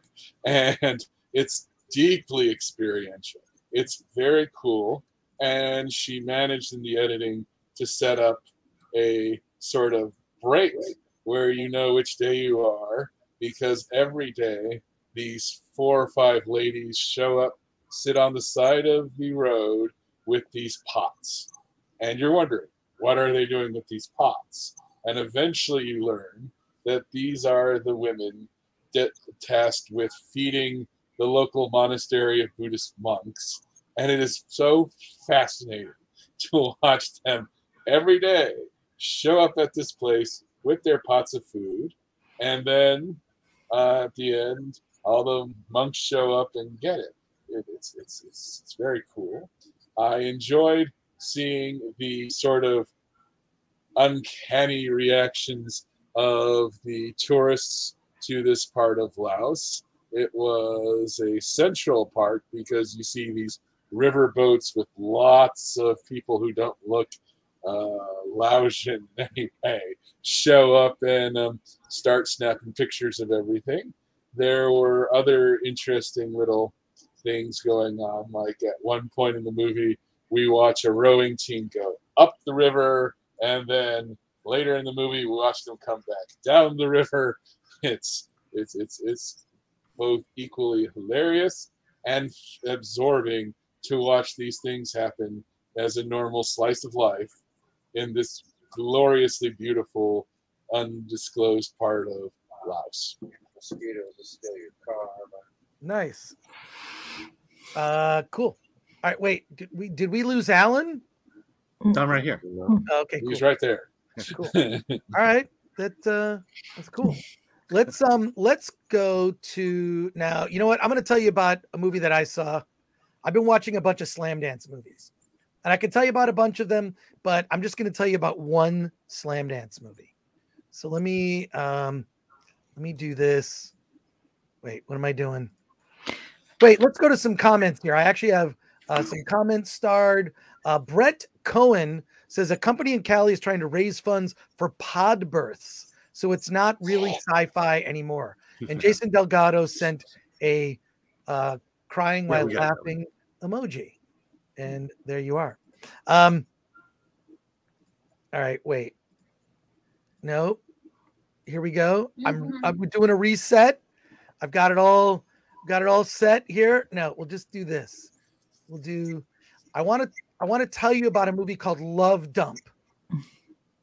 It's basically a parody of a Hallmark movie, your typical Hallmark romance, but it is so self-aware. This movie was made in, it's dated on IMDb as 2020, but it's out now because I think a lot of filmmakers very smartly decided that they weren't going to release their movies unless you could do an in-person screening. And I can see why, because this is a movie that you would want to see with an audience. It's a straight up comedy and they don't waste any lines. In addition, I saw it with the closed captioning on, and there are jokes even in the closed captioning, which I've never seen before. I've never seen where you see in the closed captioning and it'll say, he walks over to her sumptuously. Like, it's like a weird, like, why would you even put that in the closed captioning? Like, they were completely self-aware that a lot of people these days watch movies with closed captioning on. And so they did. It works so well. So Jessica Dump owns a store where she buys and sells garbage.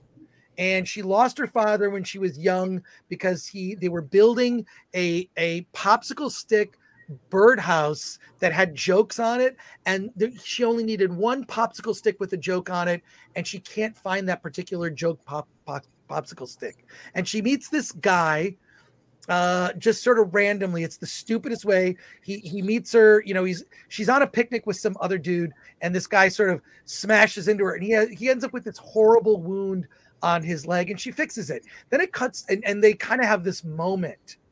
He's a dog lawyer. I mean, all of this is played completely deadpan straight, right? Like deadpan straight. I'm a dog lawyer, and none of it makes sense. Cut to, it says, it's like there's a little cap that says 15 years later. And he ends up going into this junk shop where he finds her again. They have that connection, gets her phone number, but he loses the phone number. All of the conflicts in this are ridiculous. Everything is over the top. It's played completely straight, and I love it. I don't know. I cannot rave about this movie enough. I think Alan in particular, you're a huge fan. You need to see it. It's if you're a fan of like indie comedy, like this is going to be nominated for next year. Jason actually wrote the review of it on the website. It's so stupid and self-aware, and it's just mocking all the dumb cliches that Hallmark movies have. Like, it's just, and you can tell everyone in the movie is like having a good time. It's completely stupid. It's how modern romance is portrayed, or at least as portrayed in Hallmark movies, and it's hysterical because it's just so over the top. And it's also like kind of gross sometimes. I don't want to get into it, but there's like an exchange. The relationship between Jessica Dump and her father is so funny. I can't ruin it. I can't ruin it. Yeah. I just want to say is, you got to check this one out. It's totally worth it. And it's at Slamdance, and you can see it if you go to slamdance.com. If you go, okay, where can you watch that? Yeah, it's actually slamdancechannel.com, where you can watch all the Slamdance films for $7.99. There's a 2-week trial, but I would definitely suggest supporting Slamdance and cough up the $8. Yeah, $8 for 1 month of access, and you can see, I don't know, there's like 40 or 50 movies. Strongly recommend you check it out. Wait, see, I had this thing that said the Slamdance because this is Slamdance, Alan. See? Yeah, slam it. Slamdance. That film. There's a lot of good.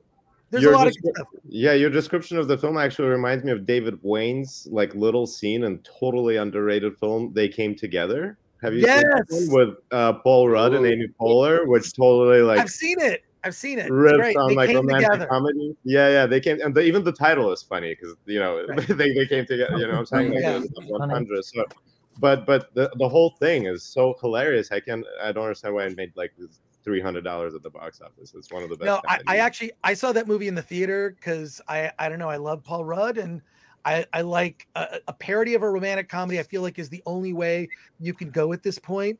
So yes, well, you'll like Paul Rudd in Ant-Man and the Wasp: Quantumania. Wait, Alan, say that again. Say that again, Alan. Oh my God. Well, you want to repeat a joke twice? I mean, that's yeah, you'll love Paul Rudd in Ant-Man and the Wasp: Quantumania. Look at you, look at you.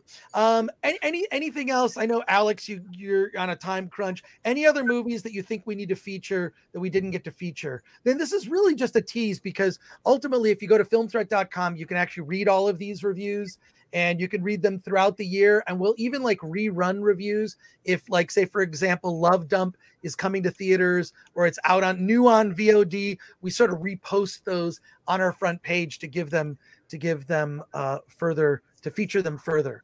But I don't know. I think it's probably time for us to wrap it up.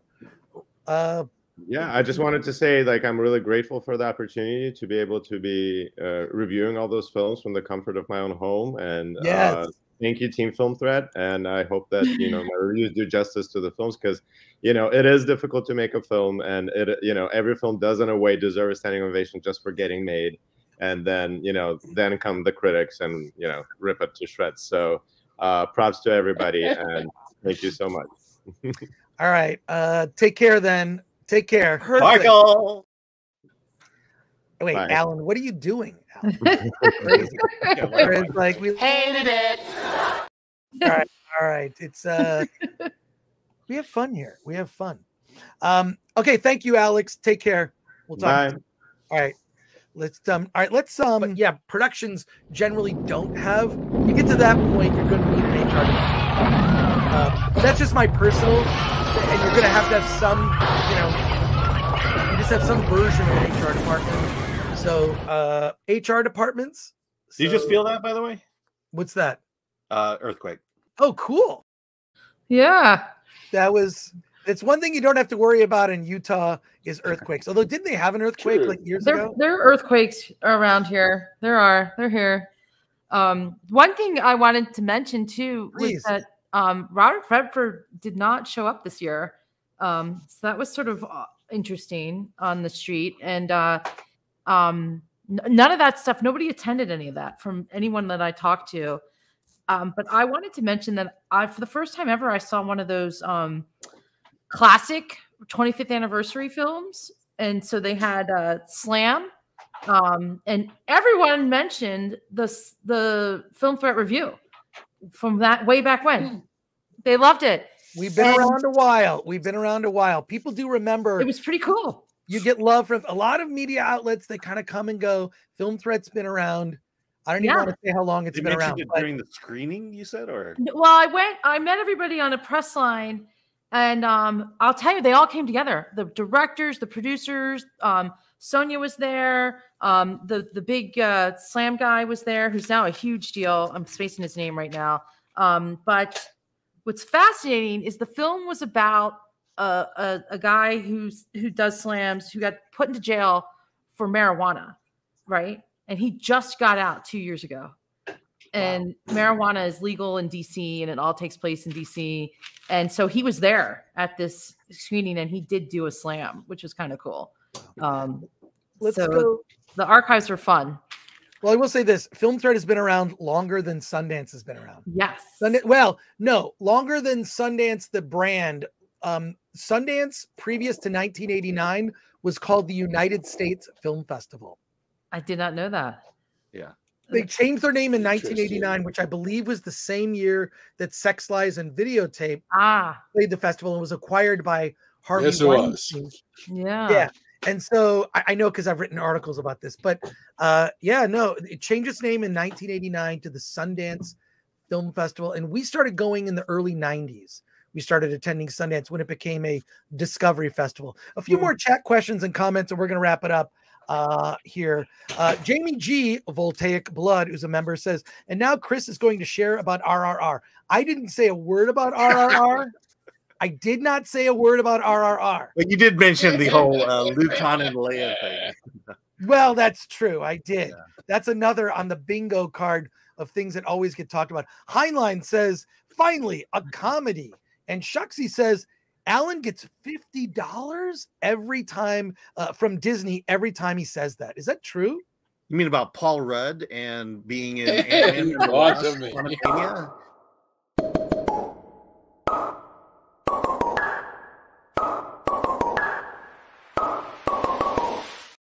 Alan is a man of many talents. Yes. I will say my boobs have gotten bigger. Well, you saw that other video. That was from before you were working out. But anyways, let's Alan does not. Alan, his views, as much as we tease, his views are completely his and his alone. And Lord Thoth says, bingo. So there you go. That's going to wrap it up for us today. I want to thank all the Film Threat reviewers, not just the ones here on the stream, but all the ones, we talk every day on this chat app called River, and I see my Film Threat family there every day. We're all chatting with each other, and I'm really just proud of like how things have continued to grow. Sabina, you mentioned that people were, coming up to you and saying Film Threat and pulling you out of line and throwing you in the. That's cool. Great. It's cool. I love Film Threat. You guys are mean a lot to me. You have no idea, and you don't know where I am ever. But and I will be at the next awards. You bet. You're going to be at award this? Okay. Oh, totally. We have to lock down a date. We had to move some things around, but we are locking down a date. I'll make an announcement on River and of course publicly. So it's so much fun. If you need extra tickets, we're gonna do kind of the same thing we did last year, but there are going to be several improvements of which I can't announce right now, but it's going to be really fun. It's the only award show you can buy a ticket to. There'll be drinks, gift bags. Well worth it. You get the whole awards experience. We don't take ourselves too seriously. We have a great time. I just want to say thank you. I will say one improvement is the street in front of the theater has been paved. Oh, look at that. Rita Ibn Muhammad says, awesome show. I subscribed and liked.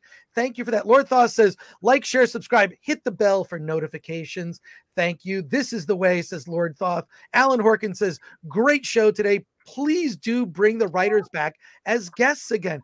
We have to do this like a monthly writers roundup at the very least, but it's got to be, I think, around an event or something. And Malcolm Taylor says, Love Dump looks like a riot. Checked out the trailer from Film Threat's review. Looks like the best revenge for anyone like me who's loathes Hallmark style films. Well, if you know the genre, you're going to love it. And yes, I'd love to see more writers.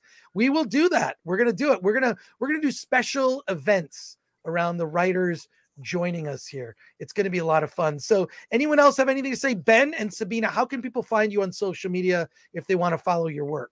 My full name, Sabina Dana Plassi. Cool. And that's on like Twitter, Instagram, all over. Yep. Cool. Ben, what about yourself? I'm mostly just on the Facebook these days. You can find me by my full name, Benjamin Alexander Franz, where I talk all things film. Cool. And you can find me. I'm that Chris Gore and everything. We're Film Threat on everything. Film Threat on Twitter, Instagram, all that. You guys know that. Alan, what about yourself? Yeah, my pal Al on Twitter and Film Threat Alan on Instagram. And then on Sunday, I will be doing something with Lorena Creole.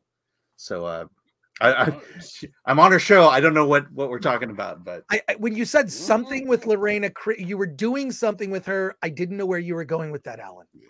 I know you're a married man. Phrase these things better. You're a married man, Alan. Yeah. No, Lorena's great. Lorena Creole. I've been on her show before. She talks about theme parks and pop culture, and she is awesome. Big supporter of Lorena Creole. Just want to also thank you, the audience. We appreciate. We try to bring you different things at Film Threat, right? Like we talk about a lot of stuff, but we try to bring you, coverage of movies from playing at film festivals. We try to bring you that. We try to bring you filmmakers. We have a filmmaker that's coming on Friday. Who's joining us on Friday? Director Jeremy Endorfer. He's going to be talking to us about his documentary One for All, the DJ Chris Villa story. Yes. The movie's out on VOD. Also on Friday, Alan is seeing the new episodes of Velma. We're going to be talking about Infinity Pool, Virtually Heroes, and I am going to see Pathan tonight at the AMC Burbank 16. It's an Indian action movie. I'm seeing it. It's in theaters today, and it is playing, but today it's in theaters. I'm getting tickets. I'm going to see Pathan. So there you go. We'll be talking about all of that on Friday, right? So cool. Yeah. And just thank you to our audience. We have hundreds of people watching us now. Before it'd be like Alan and I and like 20 people. Oh my God, someone chatted us. What are you trying to say? But thank you so much. Enjoy Pathan, says Davina Duckworth. I can't wait. I watched the trailer. Have you seen the trailer to this movie? It's insane. I have, yeah.